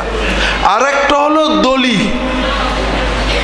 ইত্তেবা আর দলিল আমি একটা উদাহরণ দিয়ে আপনাদের বোঝানোর চেষ্টা করি, এরপরে আবু জেহেল কি করত সেখানে যাব। আপনাদের দেশে আপনারা কোরআন কারীম বসে পড়েন না দাঁড়িয়ে পড়েন? বসে পড়েন। আমি অকাট্য দলিল দিয়ে প্রমাণ করব। অকাট্য, অকাট্য মানে কাটা যায় না, অর্থাৎ ছুরিতে কাটা যায় না, বটিতে কাটা যায় না, রামদা দিয়েও কাটা যাবে না। আমি এরকম অকাট্য দলিল যে যারা বসে কোরআন পড়ে তারা বেয়াদব। আপনারা দেখেন কাটতে পারেন কিনা। 1 নম্বর দলিল, সবচেয়ে বেশি মর্যাদা ও সম্মান কার? কোরআন কার কালাম? আপনি এমপি আসলে দাঁড়িয়ে দাঁড়িয়ে কথা বলেন, মন্ত্রী আসলে দাঁড়িয়ে দাঁড়িয়ে কথা বলেন, আর আল্লাহর সাথে কথা বলার সময় বসে বলেন। আপনার সে বেয়াদব আছে নাকি? আর কাটবেন, কাটেন তো কি দিয়ে কাটতে পারেন? আমদানি এসে কাটে দেখেন তো কাটে নাকি? স্টিল। 2 নম্বর, আমাদের মুসলমানদের মডেল এবাদত হলো নামাজ। এটা কিন্তু বাস্তব। নামাজের ভিতরে আমরা সব ইবাদত করি, জিকির করি, তাসবিহ করি, তাহলিল করি, তাকবীর করি, কোরআন পড়ি, দরুদ পড়ি, সালাম পড়ি, দোয়া পড়ি। সকল ইবাদতের সমন্বিত ইবাদত হলো নামাজ। নামাজের ভিতরে আমরা আল্লাহর কাছে দোয়া করি, করি না?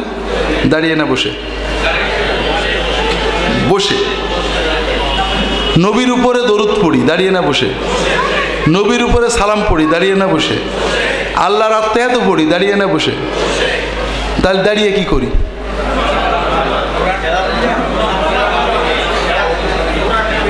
তাহলে কি বোঝা গেল যে আল্লাহই তো শিখিয়ে দিলেন যে কোরআনটা শুধু দাঁড়িয়ে পড়তে, বাকিগুলো বসে করলেও চলে। কাটেন তো দেখে এই দলিল কি দিয়ে কাটেন? 100 দিয়েও কাটতে পারবেন না। 3 নম্বর দলিল, নফল নামাজ বসেও পড়া যায়, দাঁড়িয়েও। বসে পড়লে অর্ধেক সব, দাঁড়িয়ে পড়লে দাঁড়িয়ে কি পড়েন? তাহলে বোঝা গেল কোরআন যেখানে বসে পড়া যাবে সেখানেও দাঁড়িয়ে পড়লে ডবল সওয়াব হবে। ঠিক আছে না? কাটেন তো এই দলিলগুলো, কি দিয়ে কাটবেন? তাহলে এখন থেকে আপনারা চট্টগ্রামে সব হেফজখানায় বলে দেবেন কোরআন দাঁড়িয়ে পড়বে, আপনারা সবাই কোরআন দাঁড়িয়ে পড়বেন। রাজি আছেন তো? কেন? একটা কারণে আপনারা রাজি নেই, আমি জানি। কারণ আপনাদের সমাজে প্রচলন নেই। প্রচলন একবার করে ফেলতে পারলে দেখবেন ভক্তের অভাব হবে না। তাহলে এই দলিলগুলো অকাট্য, কাটার মতো কিচ্ছু নেই। একটা জিনিস আছে, যদি আপনি স্বীকার করেন তাহলে করেন, নইলে আর কাটলো না। সেটার নাম হলো সুন্নত। সেটার নাম কি? সুন্নত একটা জিনিস, দলিল আর একটা জিনিস। এক জায়গার দলিল আর এক জায়গায় এনে হইচই করা মানে আপনি সুন্নত মানেন না, নবী মানলেন না। সেটা কেমন? নবীজি কোরআন নামাজের ভিতরে দাঁড়িয়ে পড়া শিখিয়েছিলেন। নামাজের বাইরে কি নবী কোরআন পড়তেন না? পড়তেন না? যদি না পড়তেন তাহলে বুঝতে হবে নামাজের বাইরে কোরআন পড়ার দরকার নেই। আর যদি পড়তেন তাহলে কি বসে পড়তেন না দাঁড়িয়ে পড়তেন? ঠিক আছে না? রাসূলুল্লাহ সাল্লাল্লাহু আলাইহি ওয়াসাল্লাম বসেও পড়তেন, শুয়েও পড়তেন। আয়েশা রাদিয়াল্লাহু তাআলা বলছেন রাসূলুল্লাহ সাল্লাল্লাহু আলাইহি ওয়াসাল্লাম অনেক সময় আমার কোলে শুয়ে শুয়ে কোরআন পড়তেন। তাহলে সুন্নত দ্বারা কি বোঝা গেল? যে নামাজের কোরআন দাঁড়িয়ে পড়া সুন্নত, আর নামাজের বাইরের কোরআন বসে পড়া। দাঁড়িয়ে পড়া কি নাজেজ? না। কারোর পা ব্যথা হয়ে গেছে, দাঁড়িয়ে পড়ছে। কারোর ঘুম আসছিল, হাফেজ ছেলে দাঁড়িয়ে দাঁড়িয়ে পড়ছে, নাজেজ হবে নাকি? দাঁড়িয়ে পড়া জায়েজ, বসে পড়ার নবীর নিয়ম। দাঁড়িয়ে পড়লে দোষ নেই, দাঁড়িয়েই পড়ুক বসেই পড়ুক সওয়াব হবে তার পড়া অনুসারে। দাঁড়ানোর কারণে কোনো সওয়াব বাড়বে না, এই তো। কিন্তু কোনো লোক যদি এখান থেকে শুনে যে এই 4টে দলিল দিয়ে ইয়াকিন করে যে দাঁড়িয়ে পড়লে আদব বেশি হয়, সে সারাদিন বসে থাকে, কথা বলে, কিন্তু কোরআন পড়ার ইচ্ছা হলেই কোরআন শরীফ নিয়ে দাঁড়িয়ে যায়, এটা কি হবে? হায় আল্লাহ, একটু আগে বললেন দাঁড়িয়ে কোরআন পড়া জায়েজ, আবার এখন বলছেন দাঁড়িয়ে কোরআন পড়া বেদাত। খেয়াল করেন, একটু বোঝার চেষ্টা করেন। বেদাত কিন্তু কাজের নাম না, বেদাত হলো আপনার চিন্তার নাম, আকীদার নাম। দাঁড়িয়ে কোরআন পড়া, বসে কোরআন পড়া, শুয়ে কোরআন পড়া সবই চলে, কিন্তু দাঁড়ানো নামক কাজটাকে কোরআন তেলাওয়াত নামক ইবাদতের অংশ মনে করা, দাঁড়ানো নামক কাজটাকে কোরআন তেলাওয়াত নামক ইবাদতের আদব মনে করা, এই মনে করাটার নাম কি? বিদআত। কেন এটা বেদাত? কেন এটা ভয়ঙ্কর? কারণ আপনি যখনই একজন লোক পায়ে ব্যথা হলে দাঁড়িয়ে পড়ছে, সে কি মনে করছে বসে পড়লে সব কম হবে?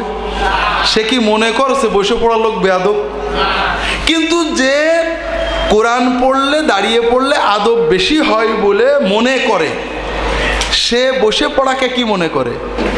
বেয়াদবি অথবা কম সওয়াব মনে করবে। সে কাকে বেয়াদব বলছে? এই জন্য বেদাত মানে সুন্নতকে অবজ্ঞা করা, ছোট মনে করা। আর এজন্যই বেদাত এত ভয়ঙ্কর। কাম খুব সহজ, একটু দাঁড়িয়ে পড়েছি, কিন্তু আপনি যে চিন্তা করলেন দাঁড়ানোটা কোরআন তেলাওয়াত নামক ইবাদতের অংশ, বসে কোরআন তেলাওয়াত করলে সওয়াব কম হবে বা বেয়াদবি হবে, এই যে মনে করলেন, এই মনে করার মাধ্যমে আপনি রাসূলুল্লাহ সাল্লাল্লাহু আলাইহি ওয়াসাল্লামের সুন্নাত তরিকাটাকে ছোট মনে করলেন। আর নবীর তরিকা ছোট মনে করার পর কি আর ঈমান থাকে? নবীজির উপরে ঈমান গড়বড় হয়ে গেল। কেন আমরা বলবো, তাহলে বুঝেছেন তো? এটা আমরা আবারও পরে বলবো ইনশাআল্লাহ। সেটা হলো তাহলে দলিল আর সুন্নত, বুঝেছেন তো?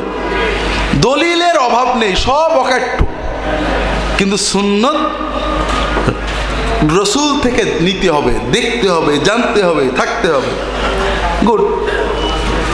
আরবের কাফেররা প্রায় 3000 বছর ইব্রাহিম নবীর তরিকায় আল্লাহর ইবাদত করেছে, হজ করেছে, ওমরা করেছে, কুরবানি করেছে, সব করেছে। এরপরে সমাজের ভিতরে ক্রমান্বয়ে কিছু কিছু বড় বড় আল্লামা জন্ম নিলেন। তারা কিছু কিছু বিষয় ইজতিহাদ করে, চিন্তা ভাবনা করে, পাণ্ডিত্যের মাধ্যমে নতুন সৃষ্টি করতে লাগলেন। একটা ইজতিহাদ ভালো জিনিস, যেমন ইব্রাহিমের জামানায় ছিল না, এখন হয়েছে, কি করব। আর একটা হলো নিজেরা কায়দা করে, যুক্তি দিয়ে, অকাট্য দলিল দিয়ে নিয়ম কানুন নতুন বানানো। একটু বোঝেন, আমি দু একটা নিয়ম কানুনের কথা বলি। আমরা হজ করি, আবু জাহেল হজ করতো না? করত। হজ তালবিয়া পড়ে পড়ে আল্লাহর জিকির করে করত। 3000 বছর প্রায় চলে গেল। এখন কোন কোন বুজুর্গ হজের সময় তালি বাজিয়ে বাজিয়ে, শীষ বাজিয়ে বাজিয়ে আল্লাহ জিকির করতে লাগলো। কথা বুঝেন? আল্লাহ কোরআনে বলেছেন। এখন যারা নবীর তরিকা চাই, সুন্নতের ইত্তেবা চাই, তারা বললো কই ইব্রাহিম নবী তো হাততালি বাজে, শীষ বাজায়, তো তওয়াফ করিনি। তখন যারা অকাট্য দলিল চাই, তারা বললো ইব্রাহিম নবী করিনি, নিষেধ তো আর করিনি। সব কি আজীবন ইব্রাহিম নবীর তরিকায় হবে নাকি? কত কিছু আমাদের নতুন করা লাগছে। কাজে আল্লাহর জিকিরটা যদি একটু ফুর্তিতে করি, তোমাদের সমস্যা কি? অকাট্য দলিল, কিছু বলার নেই। এরপরে আমি ছোট থেকে পরে অন্য জায়গায় যাব।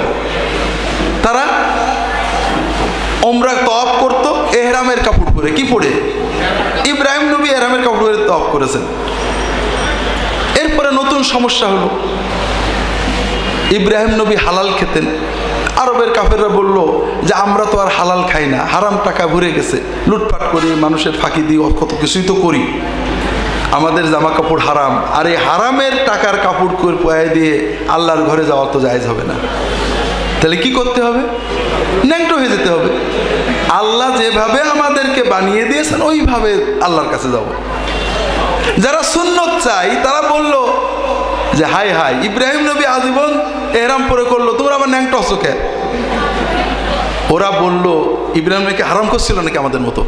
ইব্রাহিম নবী হালাল খেত, তিনি তো এহরাম পরবেন। আমরা এখন নতুন পরিস্থিতিতে কি করব? হারাম তো বাদ দিতে পারছি না, আর হারামের টাকা পরে আল্লাহর ঘরে যায় কি করে? কাজে আল্লাহ আমাদের দুনিয়াতে যেভাবে পাঠিয়েছেন ওইভাবে যেতে হবে। কথা বোঝেননি? এরপরে আরো বোঝেন, হজেরটা শেষ করে অন্য জায়গায় যাব। অকাট্য দলিলগুলো ভালো করে বোঝেন, সব তো বলতে পারবো না। আমরা হজ করি জিলহজ মাসের 9 তারিখ। হজে আমরা কোন জায়গায় থাকি? আরাফাত। আপনারা চট্টগ্রামের লোক প্রায় সবাই হাজি, আরাফাতে থাকে। ইব্রাহিম নবী আরাফাতেই হজ করে গেছেন। 3000 বছর প্রায় ওরা আরাফাতেই হজ করলো। এরপরে একটা নতুন মসলা তৈরি হয়ে গেল। তারা বলল পৃথিবীতে আল্লাহর সবচেয়ে প্রিয় মহাপবিত্র স্থান হলো মক্কা, ঠিক না? যারা জানেন না তাদেরও বলি, মক্কা একটা হলো বাইতুল্লাহ, কাবা, এটা হলো মূল। কাবা ঘরের পাশে চারিদিকে, কোনো দিকে 12 কিলো, কোনো দিকে 9 কিলো, কোনো দিকে 16 কিলো একটা বাউন্ডারি আছে। বাউন্ডারিকে বলা হয় হারাম। হারাম মানে হলো মহাপবিত্র, মহাসম্মানিত। আর এর বাইরেকে বলা হয় হালাল, মানে নর্মাল। কথা বুঝেছেন? হালাল মানে যেমন ঢাকা হালাল, চট্টগ্রাম হালাল। আর হারাম মানে ঠিক কাবাগরের যে বাউন্ডারি ইব্রাহিম নবী দিয়ে গিয়েছেন ওইটা। তারা বলল যে আল্লাহর কাছে সবচেয়ে পবিত্র, সবচেয়ে প্রিয় জায়গা হলো মক্কার, আর আল্লাহর কাছে সবচেয়ে প্রিয় দিন হলো আরাফাতের দিন। আরাফাতের দিনে, হজের দিনে যদি আমরা আল্লাহর সবচেয়ে প্রিয় জায়গা ছেড়ে আরাফাতে যাই, আরাফাত হলো হালাল, নর্মাল, এই সাধারণ জায়গা। আমরা যদি হজের মতো মহাপবিত্র দিনে মক্কার মতো মহাপবিত্র জায়গা ছেড়ে নর্মাল জায়গায় যায়, তাহলে মক্কা শরীফের বেইজ্জত করা হয়। অকাট্য দলিল, কাটতে পারবেন না। কাটলে আপনি বেয়াদব হয়ে যাবেন, মক্কার ইজ্জত করেন না হয়ে যাবেন। তাহলে কি করতে হবে? খুব সহজ, সব লোক আরাফাতে হজ করবে। আমরা আরাফাতের সবচেয়ে কাছে যে হারাম জায়গাটা আছে মুজদালিফায় যে হজ করব। এখন যারা সুন্নত চাই তারা বললো কো ইব্রাহিম নবী তো আরাফাতেই করেছে, আমরা আবার মুজদালিফায় করবো কেন? যারা মুজদালিফা কাবাঘরের মর্যাদার পক্ষে, বেটা বেয়াদব, কাবাঘর মানিস নে, ইব্রাহিম নবীর মানিস নে। ইব্রাহিম নবী তো আরাফাতে করবেই, তিনি তো মক্কার বাসিন্দা ছিলেন না। যুক্তি দেখেন, আমরা মক্কার লোক, এই দিনে মক্কা ছেড়ে গেলে মক্কার সম্মান থাকে। 2 নম্বর, ইব্রাহিম নবী করেছেন তো সারা বিশ্বের মানুষের জন্য। সারা বিশ্বের মানুষ মক্কায় ঢুকলে তো মক্কা গারদ হয়ে যাবে, সারা বিশ্বের মানুষ আরাফাতে যাবে। তবে আমরা মক্কার লোক, আমরা আরাফাতে যাইতেই হবে। কোন জায়গায় বলেছে ইব্রাহিম নবী? দেখ, ইব্রাহিম নবী আরাফাতে হজ করেছে, মুজদালিফায় করতে তো নিষেধ করিনি। সব কিছু কি ইব্রাহিম নবীর তরিকা হবে কেন? বছর চলে যাচ্ছে, হাজার হাজার, নতুন নতুন মশলা তো কিছু হইতেই পারে। অকাট্য দলিল, কিছুই করার নেই, ঠিক আছে না? এইভাবে অকাট্য দলিল দিয়ে তারা দিনের ভিতরে নতুন নতুন নিয়ম কানুন তৈরি করতে লাগলেন।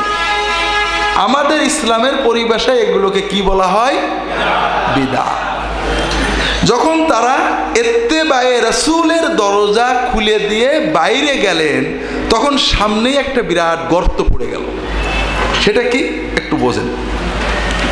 যুক্তি দিয়ে দিন বানানো যায়, অকাট্য দলিল দিয়ে দিন বানানো যায়। দলিল কিন্তু সব, কাবাঘর মহাসম্মানিত, এটা সহি দলিল না ভুল দলিল? আরাফাতের দিন মহাসম্মানিত, সহি দলিল না ভুল দলিল? দুটো সহি দলিল দিয়ে যেটা প্রমাণ করা হলো ওইটা সহি নাকি? সহি নয়, কি দিয়ে প্রমাণ করবেন? সুন্নত দিয়ে, আর কিছু না। সুন্নত যদি আপনি মানেন সব ঠিক আছে, না মানলে কিছু করার নেই।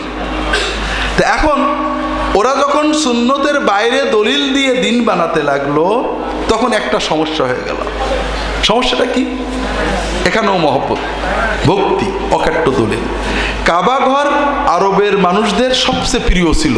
এটা খারাপ না ভালো? ভালো। তারা মক্কা ছেড়ে কোথাও যেতে চেত না, আল্লাহর ঘরের পাশে থাকবে, বসবে, দেখবে। এখন পেটের দায়ে মক্কার লোকেরা ব্যবসায়ী ছিল, আর মদিনার লোকেরা কৃষিজীবী ছিলেন। রেহলাতা সীতা ওয়াসসাইফ পড়েননি? শীতকালে ইয়ামানে, গরমকালে সিরিয়ায় যাওয়া লাগতো বেচা কেনার জন্য। যখন তারা যেত, শেষের দিকে এসে তারা কাবাগরের মহব্বতের কারণে কাবাগরের কিছু পাথর সাথে নিয়ে যেত। যারা সুন্নত চায় তারা আপত্তি করা শুরু করলো যে কই, আগে তো কেউ এইভাবে পাথর নিয়ে, ইব্রাহিম নবী তো পাথর নিয়ে যাননি মক্কা থেকে সিরিয়ায় ফিলিস্তিনে। আরে বেটা বেয়াদব, কাবাগরের সম্মান করিস না, ইব্রাহিম নবীর কাবাকে সম্মান, ইসমাইল নবী মানিস না। আমরা কি রাস্তার পাথর নিচ্ছি না খ্রিস্টানদের পাথর নিচ্ছি? আমরা বাইতুল্লাহর পাথর সাথে নিচ্ছি, আর বাইতুল্লাহর মহব্বতের জন্য নিচ্ছি, যেন ইয়ামানে থাকি আর শামে থাকি এই বাইতুল্লাহর পাথর দেখে বাইতুল্লাহর জন্য একটু কানতে পারি। অকাট্য না কাট্য? অকাট্য। এখন কিছুদিন পরে ওরা আবার নতুন আর একটা সিস্টেম হলো, ওই যে পাথর নিয়ে গেল, পাথর তপ করা শুরু করলো। কেউ রাগ করলে অকাট্য তো লাই, বেটা বেয়াদব, কাবাগর মানিস না। আমরা কি রাস্তার পাথর তপ করছি? কাবাগরের পাথর তপ করছি। অকাট্য। এইবার তারা দেখলো যে ইয়ামানে এবং সিরিয়াতে আল্লাহ তাআলার প্রিয় প্রিয় অলি নবীদের মূর্তি পাওয়া যায়। ইব্রাহিম, ইসমাইল, মুসা, ঈসা, ইয়াগুস, ইয়াউক, সোয়া, নাস, এরা আল্লাহর ওলি ছিলেন। কোরআন শরীফে এদের নাম আছে, বুখারী শরীফ অন্যান্য কিতাবে আছে। আল্লাহর বরহক ওলি ছিলেন, আল্লাহর খুব ইবাদত করতেন। গ্রামবাসী আশেপাশের মানুষেরা তাদের কাছে দোয়া চাইলে, দোয়া করলে আল্লাহ তাদের দোয়ার কারণে, দোয়ার ওসিলায় বৃষ্টি দিতেন, ছেলে পেলে হতো। তারা যখন মারা গেলেন, শয়তান বলল যে ওনারা মারা গেছেন তো মারা যাননি, আল্লাহর ওলিরা তো মরে না, তোমরা এখনো তাদের কবরে যেয়ে দোয়া চাবা।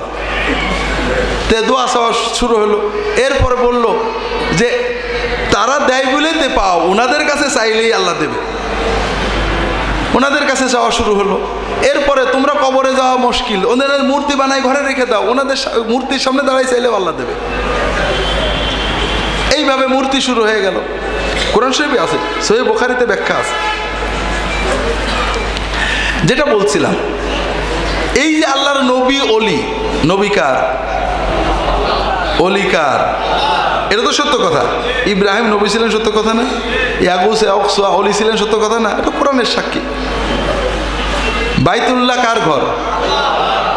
ইয়াগুস, ইয়াউক, সোয়া, নাস কার অলি? ইব্রাহিম, ইসমাইল, মুসা, ঈসা কার নবী?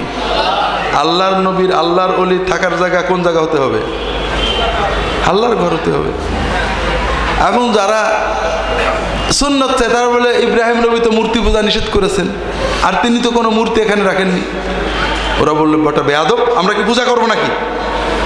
ইব্রাহিম নবী মূর্তি পূজা নিষেধ করেছেন, কিন্তু মূর্তি বানানো তো আগের শরীয়তে নিষেধ ছিল না। কোন শরীফে আছে সুলাইমান নবী মূর্তি বানাতেন, তামাসিল কোরআনে আছে। পূজা নিষেধ, পূজার জন্য আমরা তো পূজা করবো না, আল্লাহর নবী ওলিদের আল্লাহর ঘরে সম্মানে রেখে দেব, যেন তাদের দেখলে আমাদের আল্লাহর কথা মনে পড়ে, ব্যাস এইটুকু। আস্তে আস্তে আস্তে আস্তে বাড়তে লাগলো, বাড়তে লাগলো 300। এরপরে যা হবার তাই হলো। তাহলে ইত্তেবে সুন্নতের রশিটা যখন গলার থেকে খুলে আপনি দরজা খুলে বাইরে গেলেন, সামনে যে মহা গর্তটা থাকে সেটার নাম কি? কি? শিরক। বেদাতের দরজা খোলার পরে সামনে একটা বড় গর্ত থাকে, সে গর্তের নাম কি? বেদাতে ঢুকলে শিরকের পথে আর কোনো বাধা থাকে না। নবীর, যে কোনো নবীর উম্মতের নাজাতের পথ হলো যে তার ইত্তেবার রশিটা গলায় থাকতে হবে। নবী যা করেছে তাই করো, নবী যা করেনি করবো না। কথা বুঝেছেন? যখন আপনি এটা রশিটা খুলে বললেন নবী না করলো, আমরা যুক্তি দিয়ে দলিল দিয়ে অনেক কাজ করতে পারি যেটা করলে আল্লাহ খুশি হবে, জান্নাত পাওয়া যাবে, তখন ওই যে যুক্তি দিয়ে দলিল দিয়ে দিন বানাতে শুরু করলেন, তখন ওই দরজা দিয়ে শিরক ঢুকবেই ঢুকবে, ঠেকাতে পারবেন না। তাহলে আরবের কাফেরদের প্রথম কোন দরজা খুলছিল? প্রথম বেদাতের দরজা খুলছিল। বেদাতের দরজা খোলার পরে সামনে কোন দরজা পেল? ঢুকে গেল। এরপরে আরেকটা জিনিস ঢুকলো, সেটা হলো বান্দার হক। সেটা কি? বান্দার হক। সেটা হলো ভাইরা, আমরা সবাই ধর্ম পালন করি, কারণ ধর্মটা মানুষের মজ্জা কত। দুনিয়াতে নাস্তিক বলে তেমন কেউ নেই। কথা বুঝতে পারছেন? ধর্মবিরোধী আছে কিন্তু সৃষ্টিকর্তা নেই, এটা বলার লোক খুবই কম। যারাও নাস্তিক তাদেরও ধর্ম আছে। নাস্তিকের কি আছে? ইসলাম ধর্ম বিরোধী হতে পারে কিন্তু নাস্তিকের ধর্ম আছে। একজন নাস্তিক স্টালিন বা মাও সেতুংয়ের মূর্তি পাশে গান গাচ্ছে সুর করে, আছে না? এটা কি কোনো বিজ্ঞান দিয়ে এটা ব্যাখ্যা হবে? এটা তার ইবাদত। কথা বোঝেননি? প্রতিটি মানুষই, বৈজ্ঞানিক ব্যাখ্যা নেই, মনের আবেগ, মনের আবেগ। এই দেখা যাচ্ছে না এই রকম কিছুকে ডাকবো, মনে ভালো লাগবে, এই অনুভূতি নিয়েই মানুষ জন্মগ্রহণ করে। যে নাস্তিক সেও শহীদ মিনারে যে ঘাট দেখাবে, করবে, আছে না? এটা কোন লজিক, কোন বিজ্ঞান? মরে গেছে একটা লোক, লজিক যুক্তিতে বলে তার গোশতটা কেটে রান্না করে খেয়ে ফেলতে হবে। এটা লজিক না? এটা চট্টগ্রামের লোকে রাগ করেছে। যে ব্যক্তি ধর্ম মানেন না, নাস্তিক বলে নিজেকে মনে করেন, তার লজিক কি হওয়া উচিত? একটা মানুষ মারা গেছে, ওই মানুষটাকে যদি মাটিতে পুঁতি, দুটো ক্ষতি হবে। একটা হলো যে এই 2 মণ গোশত পোকাই খাবে, মানুষে খেলে মানুষের উপকার হতো। 2 নম্বর হলো পরিবেশ দূষিত হবে, অনেক বেশি করে না পুঁততে পারলে এটার দ্বারা পরিবেশ দূষিত হতে পারে।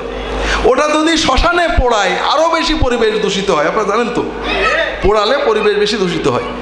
এটা সবচেয়ে বিজ্ঞান ভিত্তিক, বিজ্ঞান মনস্ক সমাধান হলো এই মরা লোকটার গোশত সুন্দর করে রান্না করে খেয়ে ফেলা।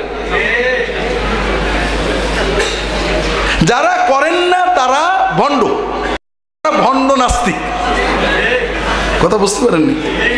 আচ্ছা, যে মরে গেছে তার লাশটা শহীদ মিনারে রেখে করাতে কি উপকার হচ্ছে? মানবতার কি?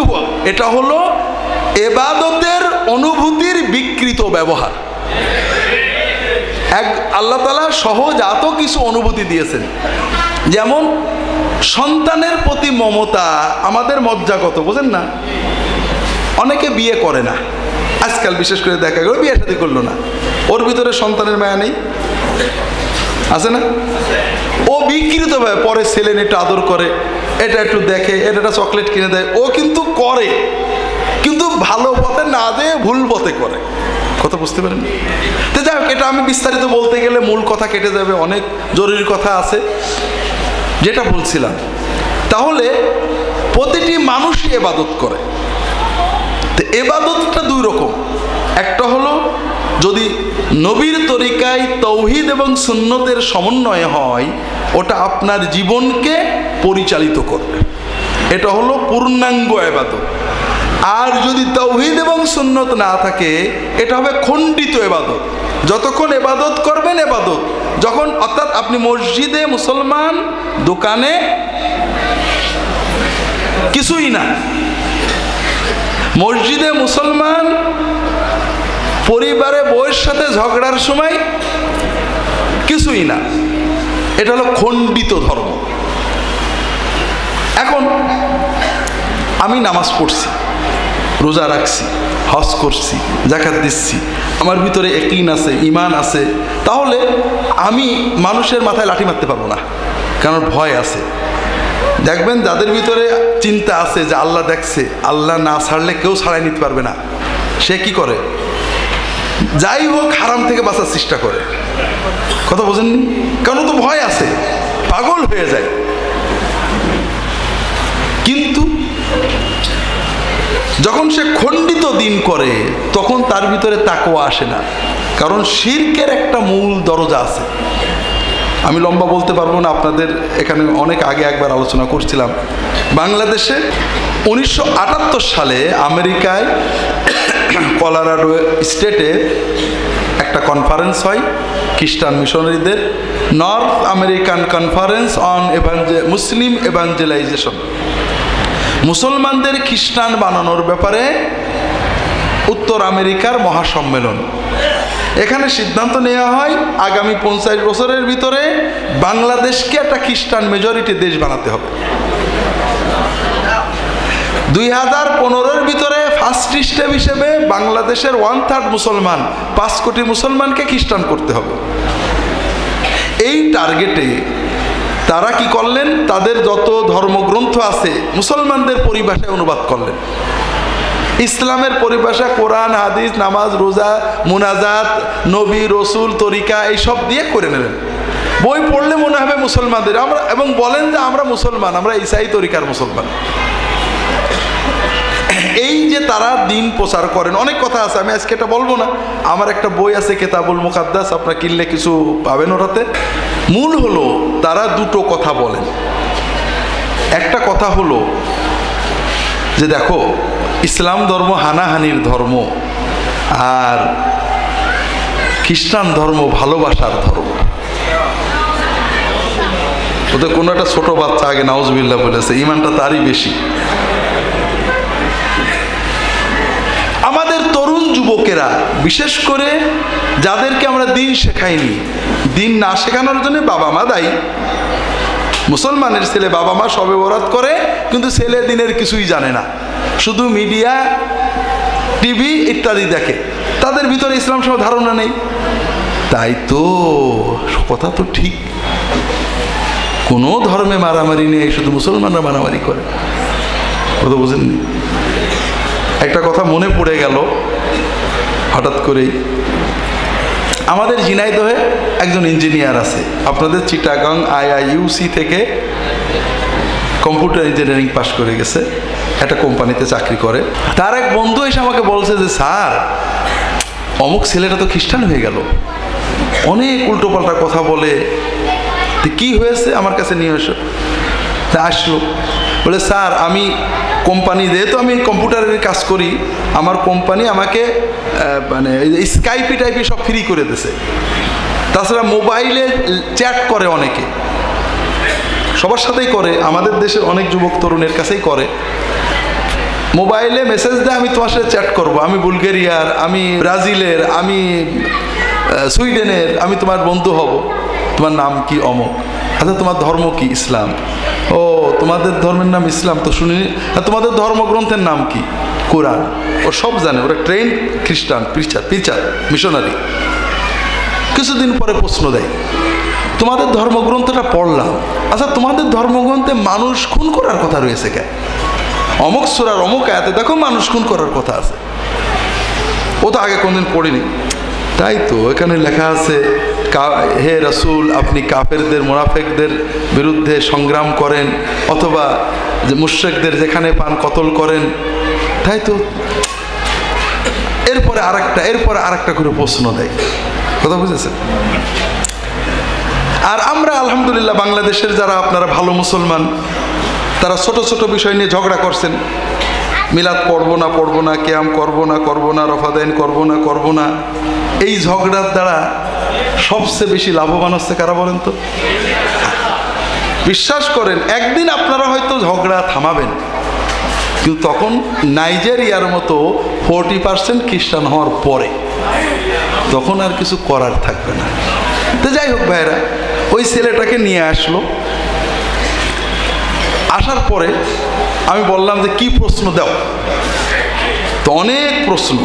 প্রথম প্রশ্নটা আপনাদের বলি, প্রথম, হু কিল্ড মেনি পিপল?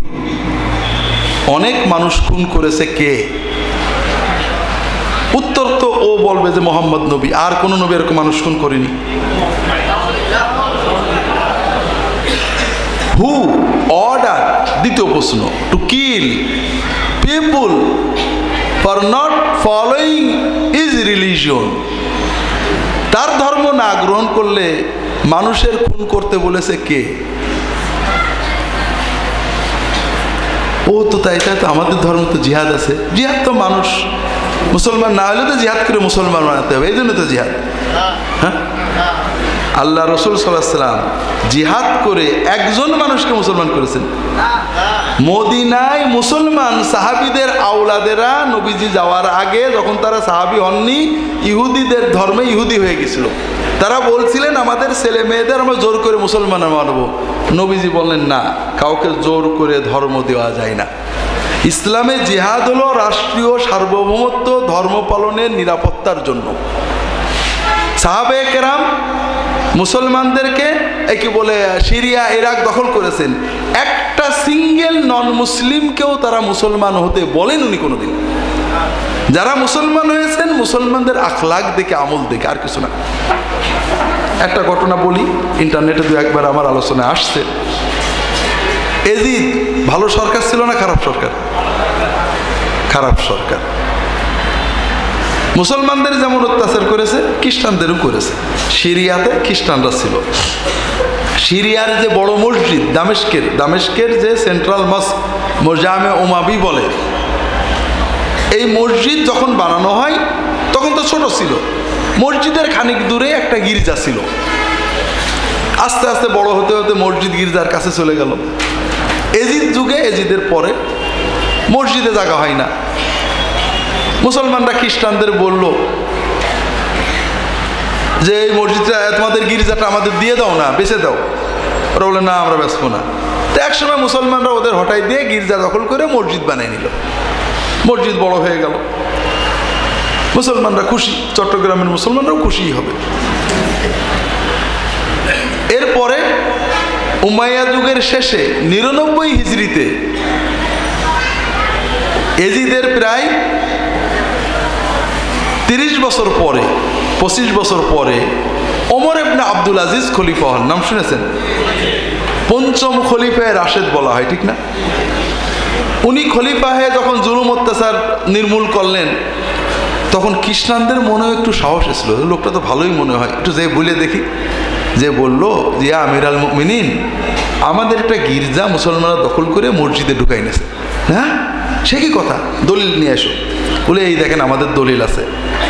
মুসলমান দামেস্কের গভর্নর এবং চিফ জাস্টিসকে ডেকেছেন, তোমরা যে মসজিদে নামাজ পড়ো দলিল দেখাও। এমনি দলিল আছে। ওই গির্জাটাতে দখল করেছো, দলিল দেখাও। বিক্রি আছে, দলিল আছে? কোনো দলিল নেই। বলে আগামী জুমার আগে মসজিদ ভেঙে গির্জা আলাদা করে দিবা, তা না হলে তোমাদের খবর আছে। এখন খলিফা বলেছে, মুসলমানদের একেবারে কলিজায় ঘা লেগেছে। কিন্তু খলিফা বলেছে, আইনের কথা বলেছে, উল্টানো তো যাবে না। মুসলমানরা যে দামেস্কের চিফ জাস্টিসকে ধরেছে যে হুজুর একটা ব্যবস্থা করেন। চিফ জাস্টিস তখন খ্রিস্টান ধর্মগুরুদেরকে ডেকেছেন, তোমাদের পায়ে ধরি, তোমরা যত টাকা চাও দেবো, তোমাদের খ্রিস্টান এলাকায় কয়েক ডজন গির্জা বানাই দেবো, যা চাও দয়া করে এইটা এই সপ্তাহের আগে একটু দলিল দিয়ে বেঁচে দিয়ে যাও। তো যখন তারা ইনসাফ পেয়ে গেছে, ওদের ধর্মে তো গির্জা স্থানান্তরে কোনো সমস্যা নেই, ওরা ওটা দলিল করে দিয়ে গেছে। জুমার আগেই ওমর ইবনে আব্দুল আজিজ ডেকেছেন, কি হলো, মসজিদ ভেঙেছো তো? বলে ইয়া রাসূলুল্লাহ, নাউজুবিল্লাহ, ইয়া আমিরাল মুমিনিন, ওরা বেঁচে দিয়েছে। বেঁচেছে? ডাকো ওদের। আবার ওদের ডেকেছেন, তোমরা বেঁচেছো? বলে হ্যাঁ, আমরা খুশি মনে বেঁচেছি, যাও এখন নামাজ হবে। কথা বোঝেননি? মুসলমানরা কখনোই কখনোই কখনোই কখনোই ধর্মের জন্য জিহাদ করেনি। ধর্মের সার্বভৌমত্ব, ধর্ম পালনের স্বাধীনতার জন্য, ধর্ম পালনের অধিকারকে সমুন্নত রাখার জন্য জিহাদ করেছে, আর কিছু না। তো যাই হোক, এটা আসলে আমাদের আলোচ্য বিষয় নয়, এবং সেটাও রাষ্ট্রীয় নিয়ন্ত্রণে। তো যাই হোক, আমি ওই ছেলেটাকে বললাম যে দেখো, তোমার দুটো প্রশ্নের উত্তর আমি দিয়ে দেব, আমি তোমাকে কম্পোজ করে লিখে দেব, তুমি শুধু মেইল করে তোমার দোস্তকে পাঠাবা, এরপরে কি উত্তর দেয় এইটা দেখো। প্রথম প্রশ্নটা কি ছিল? হু কিল মেনি পিপল? তা আমি এর উত্তর দিলাম, god of the old testament, God of the Bible killed millions of innocent people according to the Holy Bible. বাইবেলের ঈশ্বর মিলিয়ন মিলিয়ন নিষ্পাপ নিরপরাধ মানুষকে হত্যা করেছেন বাইবেলের বর্ণনা অনুসারে। এবং এরপরে প্রায় 2.5 পৃষ্ঠা আমি বাইবেলের কোটেশন দিলাম। দ্বিতীয় প্রশ্নটা কি ছিল? এবং এরপর লিখলাম যে অ্যাকর্ডিং টু ক্রিশ্চিয়ান ফেথ, খ্রিস্টানদের বিশ্বাস অনুযায়ী Jesus Christ is god of the old testament. বাইবেলের যিনি গড, যীশু খ্রিস্ট সেই গড। নাউজুবিল্লাহ, এটাই খ্রিস্টানরা বিশ্বাস করে। তাহলে বোঝা গেল যীশু খ্রিস্টই বিশ্বের সবচেয়ে বেশি নিষ্পাপ নিরপরাধ মানুষ বেড়েছে। কথা বুঝতে পারেননি?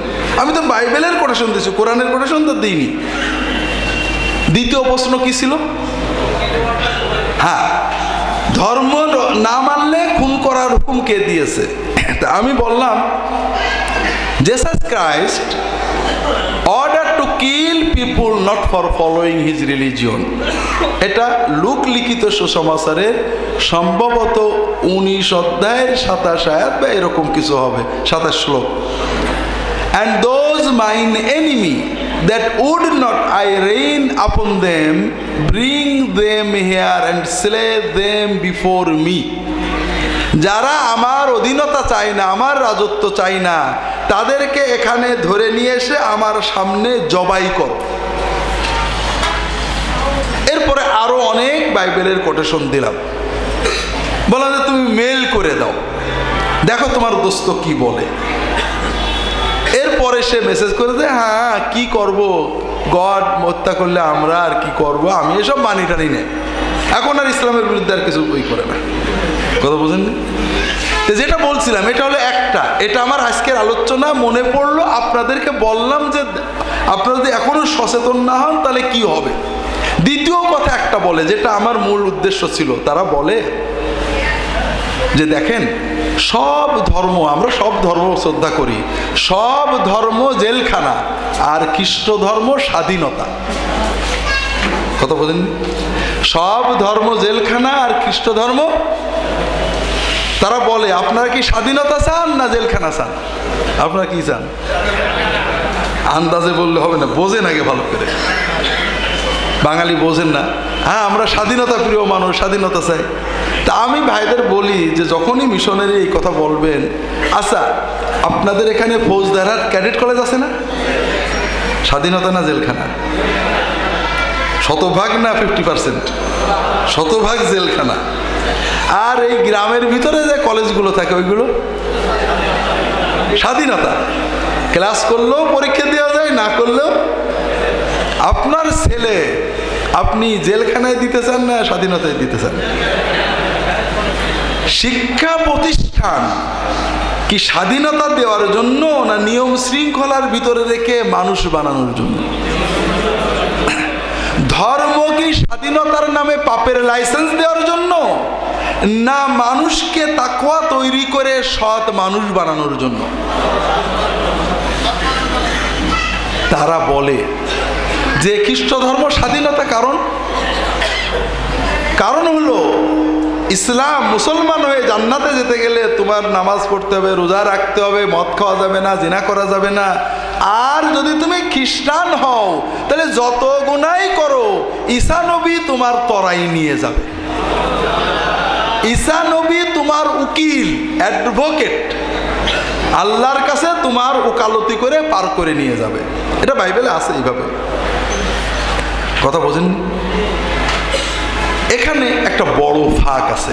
এইটা কেন তাওহীদ এবং সুন্নত চলে গেলে কেন বান্দার হক থাকে না, এটা বলার জন্য। এরপরে আমি আবার ইত্তেবায়ে রাসূলে ফিরে যাব ইনশাআল্লাহ। একটা সন্তান মায়ের সাথে, আপনারা যারা বড় হয়েছেন বা ছোট, আমাদেরকে হুকুম বেশি করে কে, মা না বাবা? বাথরুমে গেলেও মার কিছু ইনস্ট্রাকশন থাকে না? বাপ তো অত বলে না। এবং আচ্ছা বলেন তো, আমরা ছোট থেকে হুকুম অমান্য করছি কার বেশি, মার না বাপের?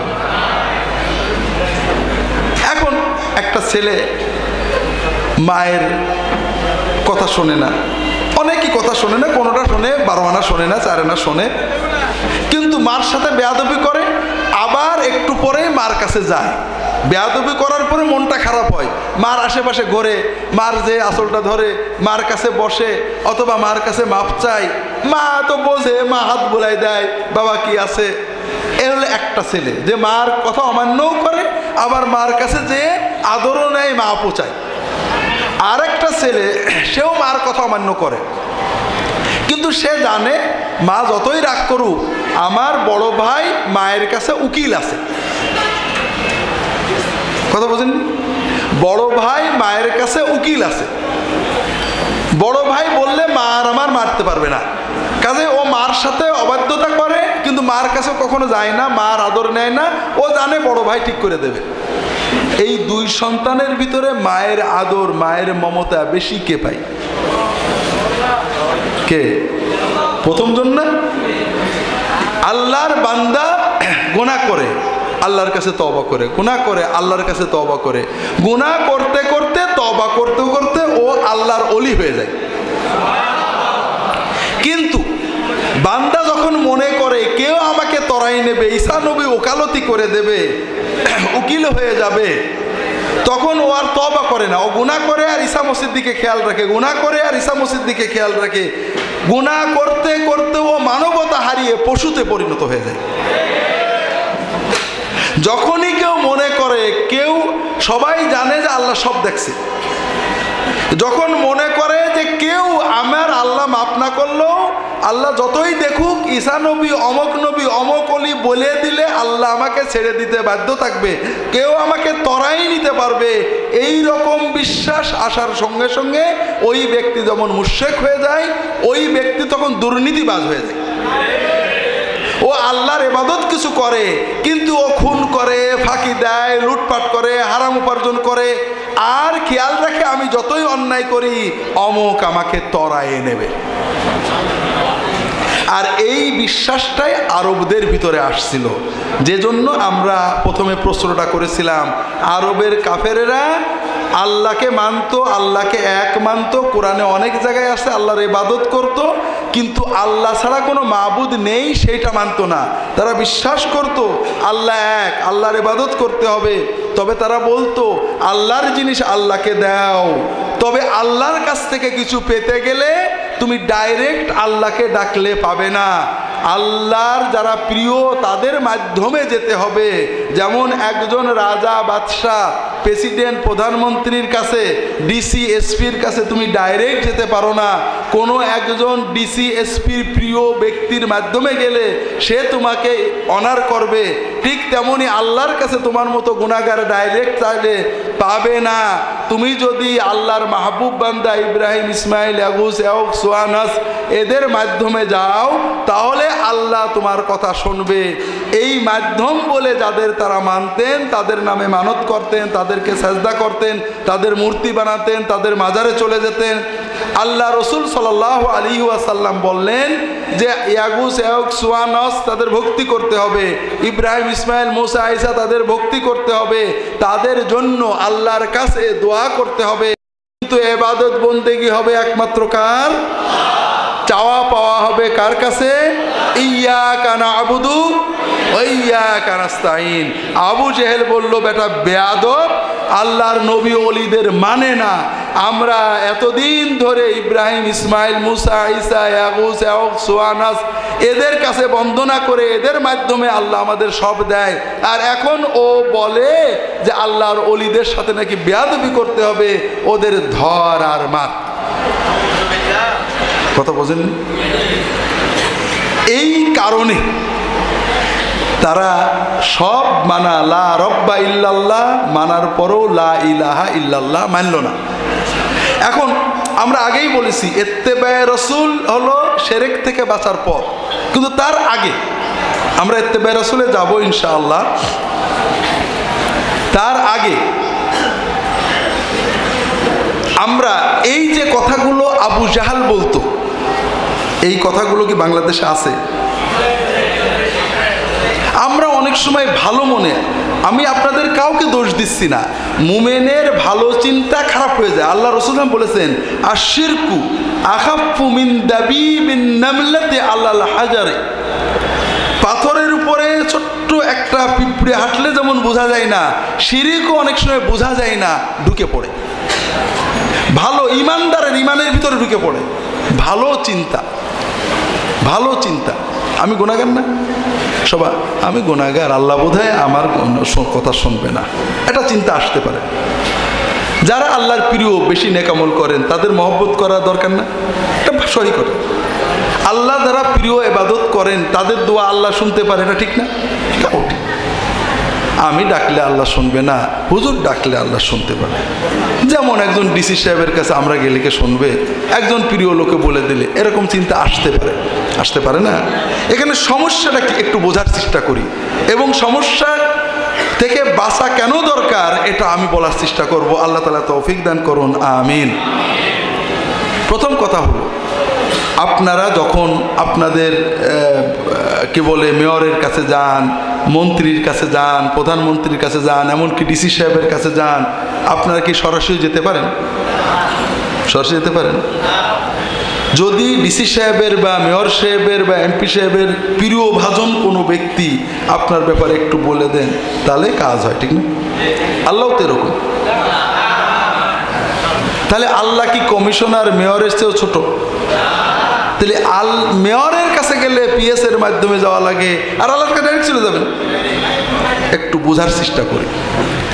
মেয়র অথবা কমিশনার অথবা মন্ত্রী, প্রধানমন্ত্রী, জজ, এসপি, ডিসি, এদের কাছে যখন আমরা যাই, তারা আমাদের পাত্তা দেন না, ঢুকতে দেন না। কেন? দুটো কারণে। কয়টা কারণে?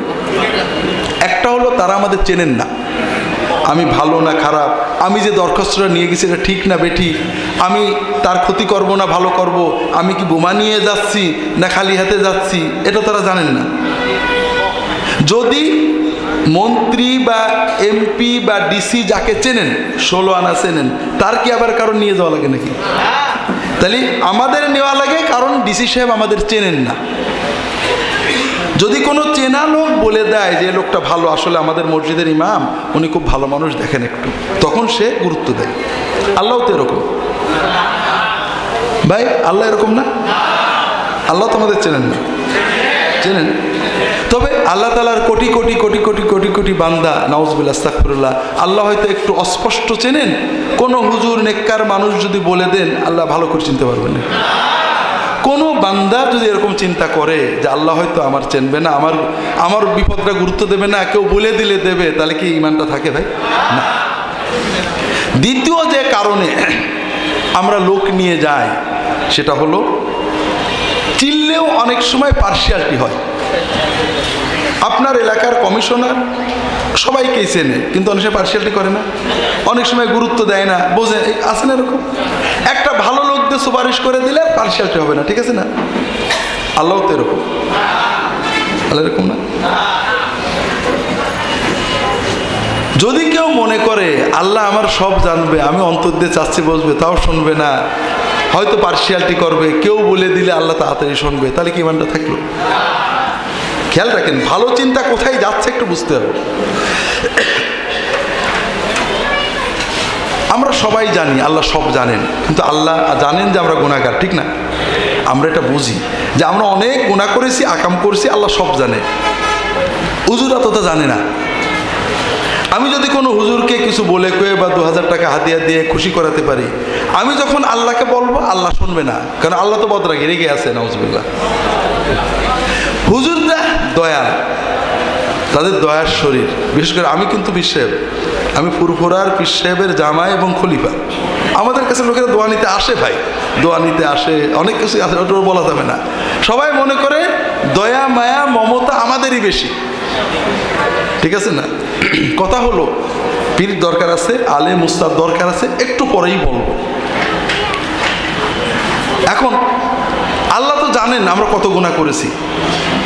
এখন যদি আমি যতই বলি নাউজুবিল্লাহ, আল্লাহ তো বদরাগী মনে হয়, আল্লাহ শুনবে না।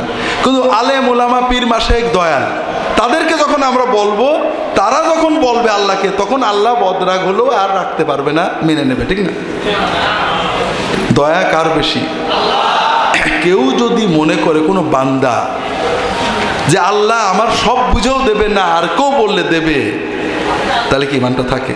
একটা জিনিস বোঝেন, আপনারা জানেন কি না, আপনারা এখানে অনেকে বড় অফিসার বা বড় ব্যবসায়ী আছেন কিনা জানি না, আমার ছোট জিনিস বলি, আমার কোনো কর্মচারী যদি আমি কোনো একটা শাস্তি দিই বা কোনো কিছু করি, যদি আমার কাছে এসে বলে আমি বিচার করি, কিন্তু অন্য কাউকে যে যদি বলে আমি কিন্তু মাইন্ড করি,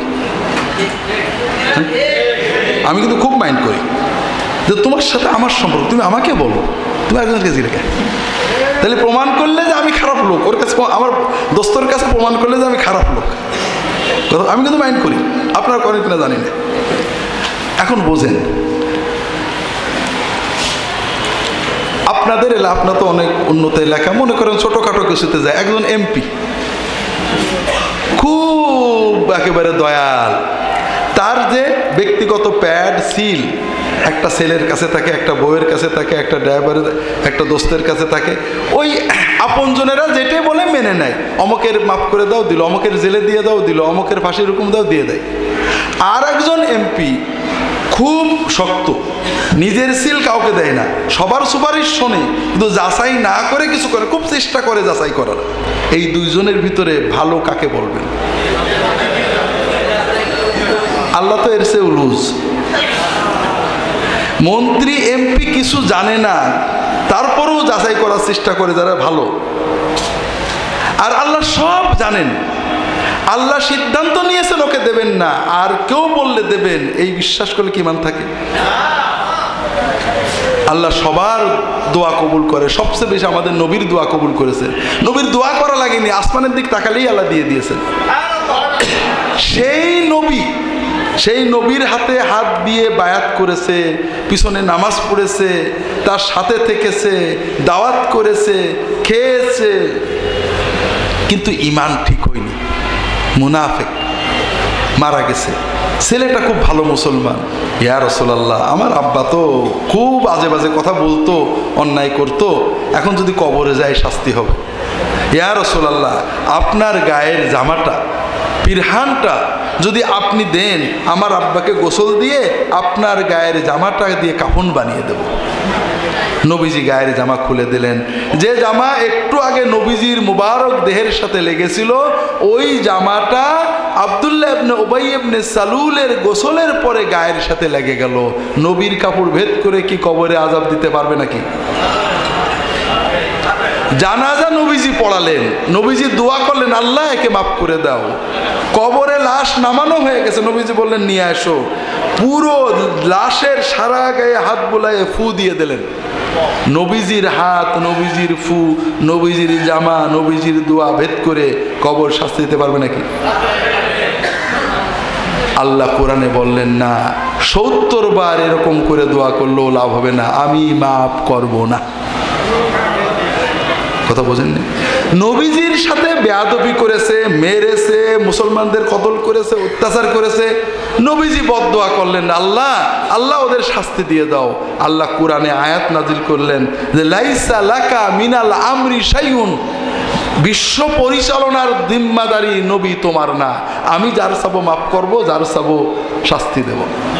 নবীজি যাদের নাম ধরে বদদোয়া করলেন, কষ্ট পেয়ে হক বদদোয়া করলেন, আল্লাহ তাদেরকে ঈমান আনিয়ে দিলেন। তাহলে এখন আসি জরুরি কথা, কোর্টে উকিল লাগে না? আল্লাহর কাছে তো উকিল লাগবে। হাই হাই, কোর্টে একটা ছোট কোর্টে একটা উকিল লাগে, আর আল্লাহর মতো অত বড় কোর্টে উকিল লাগবে না? খুব ভালো করে বোঝেন উকিল কেন লাগে। কারণ জজ জানে না যে কার দলিল ঠিক আর কার দলিল জাল, জানে নাকি ভাই? আল্লাহও তো তাই। বান্দা মনের আবেগে আল্লাহর কাছে বলছে, আল্লাহ অন্যায় করেছিলাম, আল্লাহ এখন আমি বুঝেছি অন্যায় করেছি, মাফ করে দাও। আর আল্লাহ দেখছেন যে বান্দা সত্য কথা বলছে, এরপরেও আল্লাহ দেবেন না, আরেকজন ওকালতি করা লাগবে, এই চিন্তা করলে কি মান থাকে নাকি? আল্লাহ কুরআন কারীমে ৬-৭ জায়গায় বলেছেন কাফা বিল্লাহি ওয়াকিলান। ওই যে খ্রিস্টানরা বলে যীশু খ্রিস্ট আমাদের জন্য আল্লাহর কাছে উকিল হবে, উকিল শব্দটাই ব্যবহার করেছে। তাই আল্লাহ কুরআন কারীমে শিরকের দরজা বন্ধ করার জন্য বারবার বলেছেন কাফা বিল্লাহি ওয়াকিলান। উকিল হিসেবে কে যথেষ্ট? আল্লাহই যথেষ্ট উকিল হিসেবে। ফাত্তাখিযহু ওয়াকিলান, উকিল ধরো কাকে? আল্লাহ তাত্তাখিযু মিন দুনি ওয়াকিলান, আল্লাহ ছাড়া কাউকে উকিল ধরো না। ভাইরা একটা জিনিস ভুলে যায়, আমি একটু পরে আবার বলবো। আমরা মনে করি হুজুর পীর মাশায়েখরা দয়ালু, আলহামদুলিল্লাহ তারা ভালো। আমরা মনে করি আমাদের নবী দয়ালু রাহমাতুল্লিল আলামিন, সহি কথা, কিন্তু সবচেয়ে বেশি দয়াকার, এটার জন্য আমরা ভুলে যাই। আমরা দয়াল দয়াল বলতে যে যিনি মায়ের চেয়ে সকল সৃষ্টির চেয়ে শত কোটি গুণ বান্দাকে দয়া করেন, তার দয়ার কথাটা আমরা ভুলে যাই। ঠিক আছে না ভাই?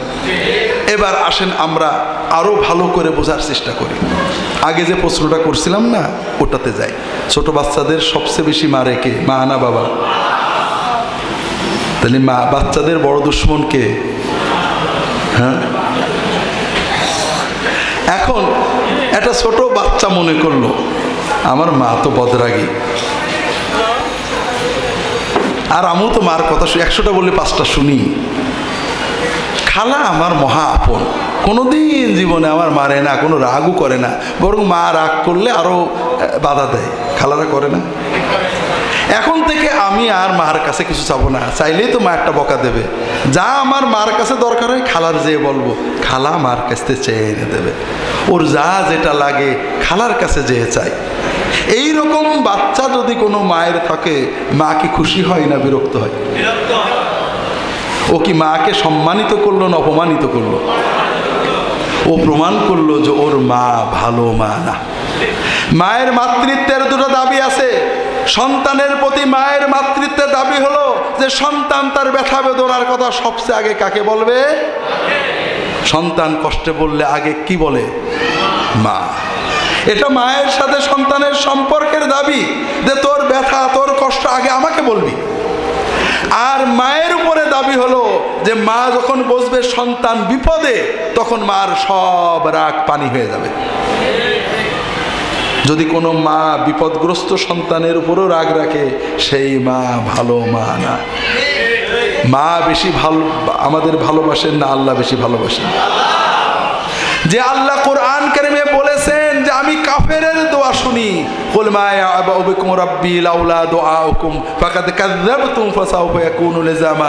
সূরা ফুরকানের শেষ কথা আল্লাহ কাফেরদের বলছেন, তোমরা শুধু দোয়া করো, আল্লাহর কাছে চাও, এই জন্য তো আমাদের ধ্বংস করিনি, নইলে ধ্বংস করে দিতাম। কাফের দোয়া করে, কাফের মুশরিক, সেও যখন আল্লাহর কাছে বিপদে দোয়া করে, আল্লাহ তার দুনিয়ায় বান্দাকে দেন। কথা বোঝেন না? যেটা বলছিলাম ভাইয়েরা, মা, আমার মা, আপনার মা, এখন যারা মা অনেক সময় ছেলেকে রাগ করে বলে যা দূর হয়ে যা, আর কোনদিন আমার মা ডাকবি না। শুনেছেন নাকি এরকম? যা আর কোনদিন বাড়ি আসবি না। একটা ছেলে, ভালো ছেলে, সব কথা শুনে না, মার এই কথাটা শুনলো, তাড়াতাড়ি কাপড় চোপড় নিয়ে খালার বাড়ি চলে গেল। আছে নাকি এরকম ছেলে? ওর যে মাতৃত্বের প্রতি ঈমান আছে, ওই ঈমান দিয়েও বোঝে যে মা এই কথা বলেছে চলে যাওয়ার জন্য না, মাকে জড়াই ধরার জন্য। আল্লাহ বান্দাকে কষ্ট দেন, বিপদ দেন।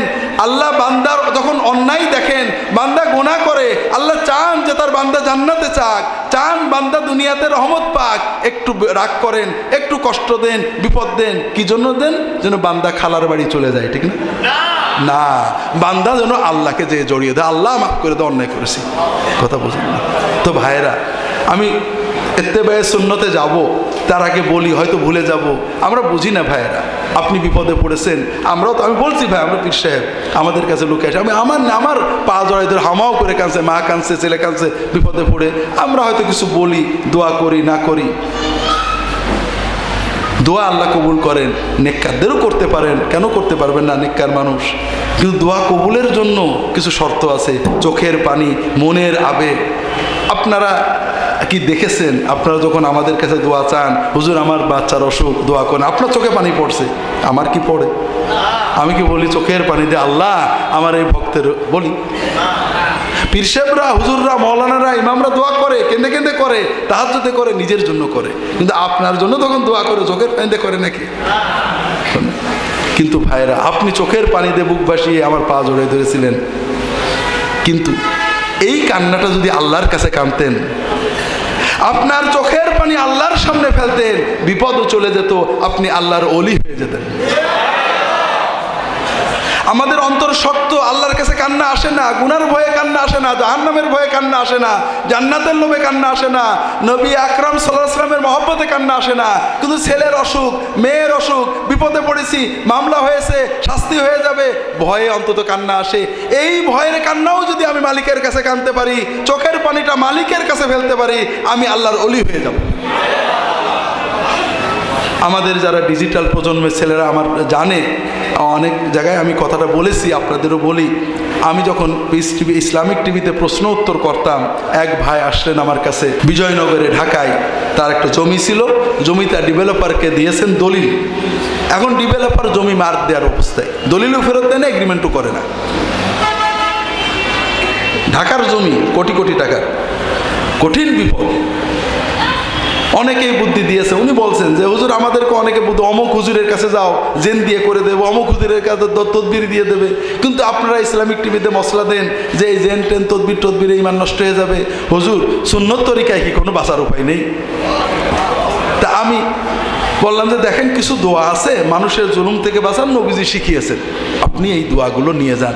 আমার একটা বই আছে রাহে বেলায়েত, ওই বই থেকে কয়েকটা দোয়া, 3-4টা দোয়া আমার যত মনে পড়লো তখন লিখে দিলাম, টিক দিয়ে দিলাম যে দোয়াগুলো অর্থসহ মুখস্থ করবেন। তাহাজ্জুদের নামাজের সেজদায় এই দোয়াটা করবেন, হাত তুলে নামাজের পরে করবেন, অন্যান্য সবাই করবেন। যখনই সুযোগ পান আল্লাহর কাছে কাঁদবেন, আল্লাহ হয়তো দিতে পারে। মাসখানেক পর ওই লোকটা এসে বলছে হুজুর একটা সুখবর, ওই লোকটা হঠাৎ আমাকে দলিলটা দিয়ে চলে গেছে। তা আমি তো বললাম আলহামদুলিল্লাহ ভাই, খুব ভালো কথা। বললেন না হুজুর, মনে একটা কষ্ট আছে। তো কষ্ট কি? তো হুজুর জীবনে তো আল্লাহর কাছে কাঁদতে পারেনি, জমির মায়ায় আপনার কথা মতো তাহাজ্জুদে সত্যিই হুজুর চোখের পানিতে কাঁদতাম। হুজুর এত শান্তি লাগতো অন্তরে। এখন আমার মনে হচ্ছে ওই দলিলটা যদি আরো 1 বছর পরে দিত, আমি যদি আরো 1 বছর আল্লাহর কাছে কাঁদতে পারতাম, কতই না মজা হতো।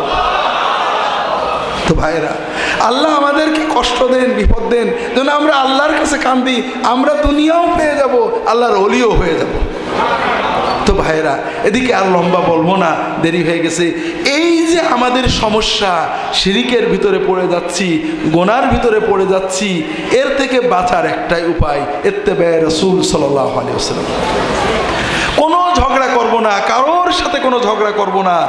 আমার যে কথা আছে, আমার ইমানের দাবি কি আপনাদের বলেছি, বা ইবাদতটা কত কার করব? এই ইবাদতের তরিকাটা কার থেকে নেব? আমরা সাধারণ মানুষ অবশ্যই আলেমের কাছে যাব, পীরের কাছে যাব, নেককার বান্দাদের কাছে যাব, অবশ্যই যাব। পীর বলেন, নেককার বলেন, আল্লাহওয়ালা বলেন, সাদেকিন বলেন, তাদের কাছে যেতে হবে। কি জন্য?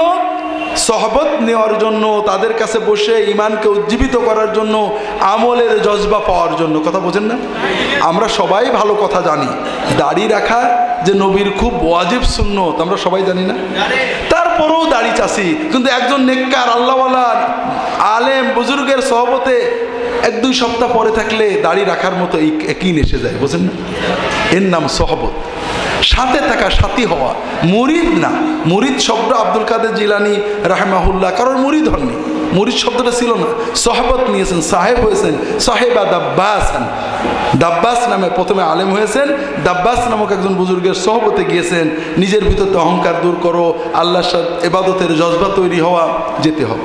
আমি আলেমের সহবতে যাব, মশলা শেখবো, নেককারদের সহবতে যাব, তাদের কাছ থেকে নেক আমল করার জজবা নেব, মহব্বত নেব। কিন্তু ইবাদতটা কার হবে? তরিকাটা কার হবে? যদি আমি নেককার মানুষটাকে আল্লাহর জায়গায় বসাই দিই, তাহলে কি ইমানটা থাকবে?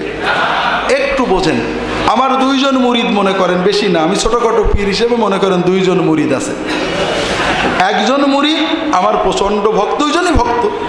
একজনের একই যে তার ভালো মন্দ যা হয় আমার দোয়ায়, আমার দয়ায়। সে তার যখনই কষ্ট হয়, পা পিছলে গেছে, ছেলেটার জ্বর হয়েছে, ছাগলটার অসুখ হয়েছে, দোকানে লস হয়েছে, মামলা হয়েছে, নিশ্চয় হুজুর রাগ করেছে, হুজুরের সাথে বেয়াদবি হয়ে গেছে। ওর মনটা কার কাছে ছোটে?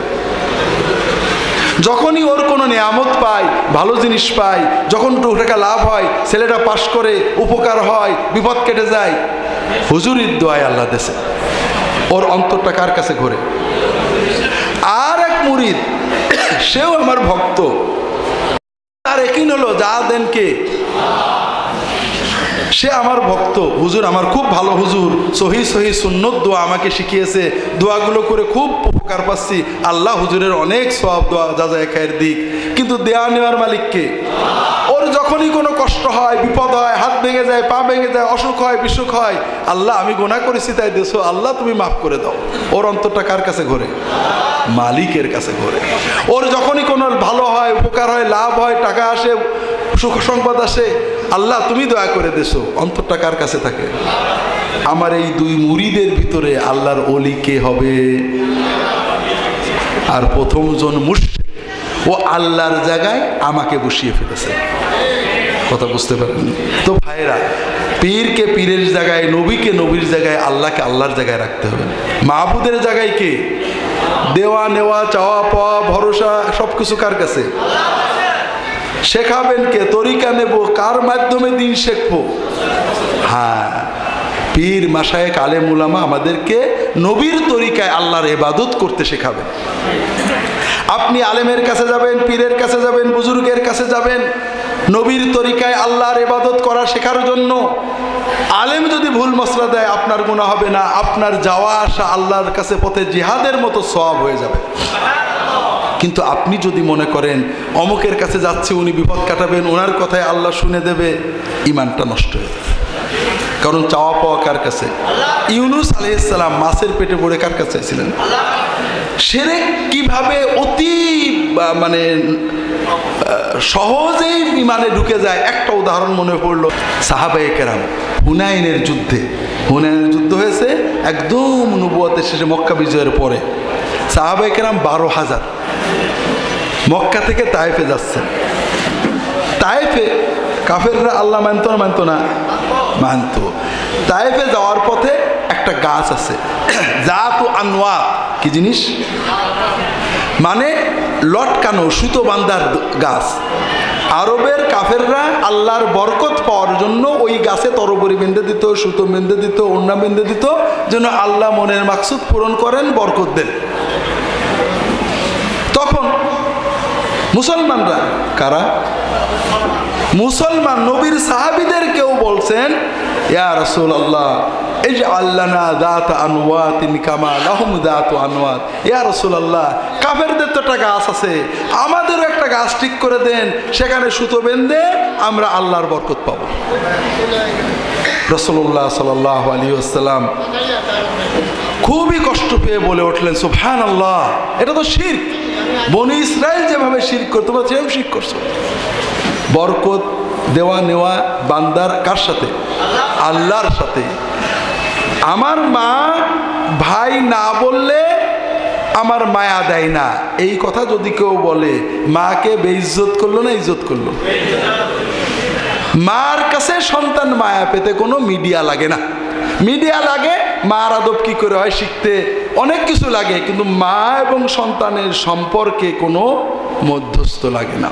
যেটা বলছিলাম, বাঁচার উপায় সুন্নতের ভিতরে থাকা, ঝগড়াঝাটি নয়। আমি দেখবো নবীজি করেছেন কিনা, নবীজি যেটা করেছেন ওইটা করব, নবীজি যেটা করেননি এটা করব না। যার বুদ্ধিতে কুলিয়েছে, অনেক বুদ্ধি যুক্তি আছে, দলিল আছে, করছে, সে আল্লাহর কাছে বসবে। জীবন তো ভাই আমাদের একটাই, ঠিক না? ঠিক না? একটা কাজ, আপনি যদি সুন্নত মতো কাজ করেন, নবীর মতো কাজ করেন, এইটা যে আল্লাহ কবুল করবে এতে কারো সন্দেহ আছে? সন্দেহ নেই। আর একটা কাজ সমাজে আছে, কেউ বলছে হবে, কেউ বলছে হবে না, ঠিক না? এটাই তো কথা। আপনি কোনটা করবেন? আপনার মাত্র 2 লক্ষ টাকাই সম্বল আছে, কেউ বলছে এখানে দাও, সরকারি ব্যাংক, এখানে দিলে বিশ্বস্ত প্রতিষ্ঠান, নিশ্চিত সবাই একমত যে এখানে দিলে লাভ পাওয়া যাবে, একটু কম হলেও লাভ পাওয়া যাবে। আর একটা প্রতিষ্ঠান বলছে যে আমরা অনেক বেশি দেব, আর এক গ্রুপ বলছে না ভাই দিও না, মারিং করে যাবে, হুন্ডি কাজল হয়ে যাবে। আপনি আপনার এই মাত্র সম্পদ 2 লক্ষ টাকা কার কাছে দেবেন? বুঝেন না? কারণ আমার তো এটাই সম্বল, একটু কম পাই সেও ভালো, মারিং যেন না হয়। আমাদের জীবনটা একটা, কিছুই ইবাদত করতে পারি না, অতি অল্প ইবাদত আমরা করি। ভাইরা, এটাও যদি মারিং হয়ে যায় তাহলে কি আর উপায় আছে?